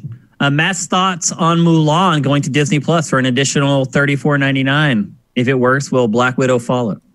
Yes, Black Widow will follow if this sells. Do you think it will? That's a lot. I think it might. I'm not sure. I have a hard time calling the Mulan thing just because I don't fully know how popular that is. Yeah, that IP to me is a complete mystery. Because I've only seen the animated movie once or twice, I think. It's not one of my go-tos really from the Disney Renaissance 90s period, even though I did like it. But I will say this. As a wuxia fan of Chinese cinema, like wire fu, as some would call it, I think this thing looks great. So if it was coming to theaters, I would definitely go see it in theaters. And if I did that, I would probably take someone with me, and that would cost me about $34. So I might just go ahead and get this because I want to see it. I don't know. I would definitely pay the money to see Black Widow if they. What do you think most people are going to do, Matt? I don't know. I really don't know how to call this one. There is no precedent for this. I won't pay it. I mean, no way. Right. But it's like all they need is like a quarter to a third of their subscriber base to do it, and they will make as much as they would have made in theaters domestically, and they won't have to give half of that to the movie. Yeah. I mean, they'll make more profit. I hope it works. Yeah, I mean, you are watching a paradigm shift in film. Right now, this is it's not a great situation, but like it's fascinating to see this. This was coming, but this has sped the timeline up by probably this was coming like 10 years from now, maybe. Yeah, it's a decade fast forward on this. Yeah. And you're gonna have holdouts like Christopher Nolan's never gonna let Tenet be done streaming because he thinks IMAX is the only way to watch a movie, and like I'm not gonna go risk my life for Tenet. Nope, sorry, not happening. But I'll think about paying that for Mulan to ensure that I get to do it with Black Widow in a few months because I really want to see Black Widow. The thing is, I do think it's expensive. Like it is still a deal if you're going to pay like for 2 tickets and maybe a snack at like an LA theater. I think in non-urban areas, like outside of the major metropolitan areas of the country, that is more than you're going to pay on a night out. Oh, that's not a deal at all. Like no, back not at all. Carlisle, Pennsylvania, where I'm from, I went to see Star Wars for like $7. And that's the problem is like I don't know how the scale, I assume they've done a lot of research on what the scale should be, but a lot of other companies that are doing the same move are charging more like $20. Yeah. Which is harder to argue with because even like a prime even in Carlisle, that you're going to Carlisle nighttime tickets of 2 people is going to cost about $20. You're right. So that might be a thing they learn. Like they can't charge that much. Maybe they'll try it a little less with Black Widow. Hope they get more people to make up for it. Like, but I assume they're trying to strike whatever balance they think that their research shows here. Quite frankly, I'm interested in Mulan, but I'm more interested in Bill and Ted 3 right now and that's going to be cheaper. I guarantee you. I guarantee it. Definitely, without a doubt. All right, that's it for all the questions. So that's it for GameFace episode 225. If you want to follow me, you can find me on Twitter at Dinfire. You can find Matt at MKyle. That's KEYLE. And you can find Sifted at Sifted Games on Twitter. And if you're listening to this show on Stitcher, Spotify, iHeartRadio, Google Podcasts, Apple Podcasts, wherever you're listening to the show, if you want to know when the show is going live, you'd like to become a part of it, follow us at Sifted Games or head over to patreon.com/ I almost said shalash. I've got Shaniki Shalad Shanake in my head, apparently. /Sifted. You can pledge as little or as much as you want every month. And we appreciate every single dollar that we get. Before we go, I actually have a pretty big announcement to make. We're doing a very, very special episode of Pact or Factor. And the date for it is September 3rd. It is a Thursday. It is an appointment episode of Pact or Factor. I'm not going to spoil anything else yet because we're still working really hard on it behind the scenes, including Pactor, I would add. But we do have the solid date. It is Thursday, September 3rd. Just kind of subconsciously set aside a couple hours in the morning, afternoonish on that day. We have something really cool and really big coming down the pipe. And I'll obviously share more about that at a later date when I can, and I have more details for you guys. But something really cool is going to happen, and I'm really excited about it, and you guys should be too. But anyway, like I said, I'm at Denfire, Matt's at MKyle, Sifted is at Sifted Games. Our Patreon is patreon.com/Sifted. Thanks to every single person who gave us bits today, people who subscribe via Twitch Prime, people who are making it rain, giving other people subs. You guys are awesome, and I love you all so much. So on behalf of Matt and Jared in the shower, this is Shane. GameFace is up and out.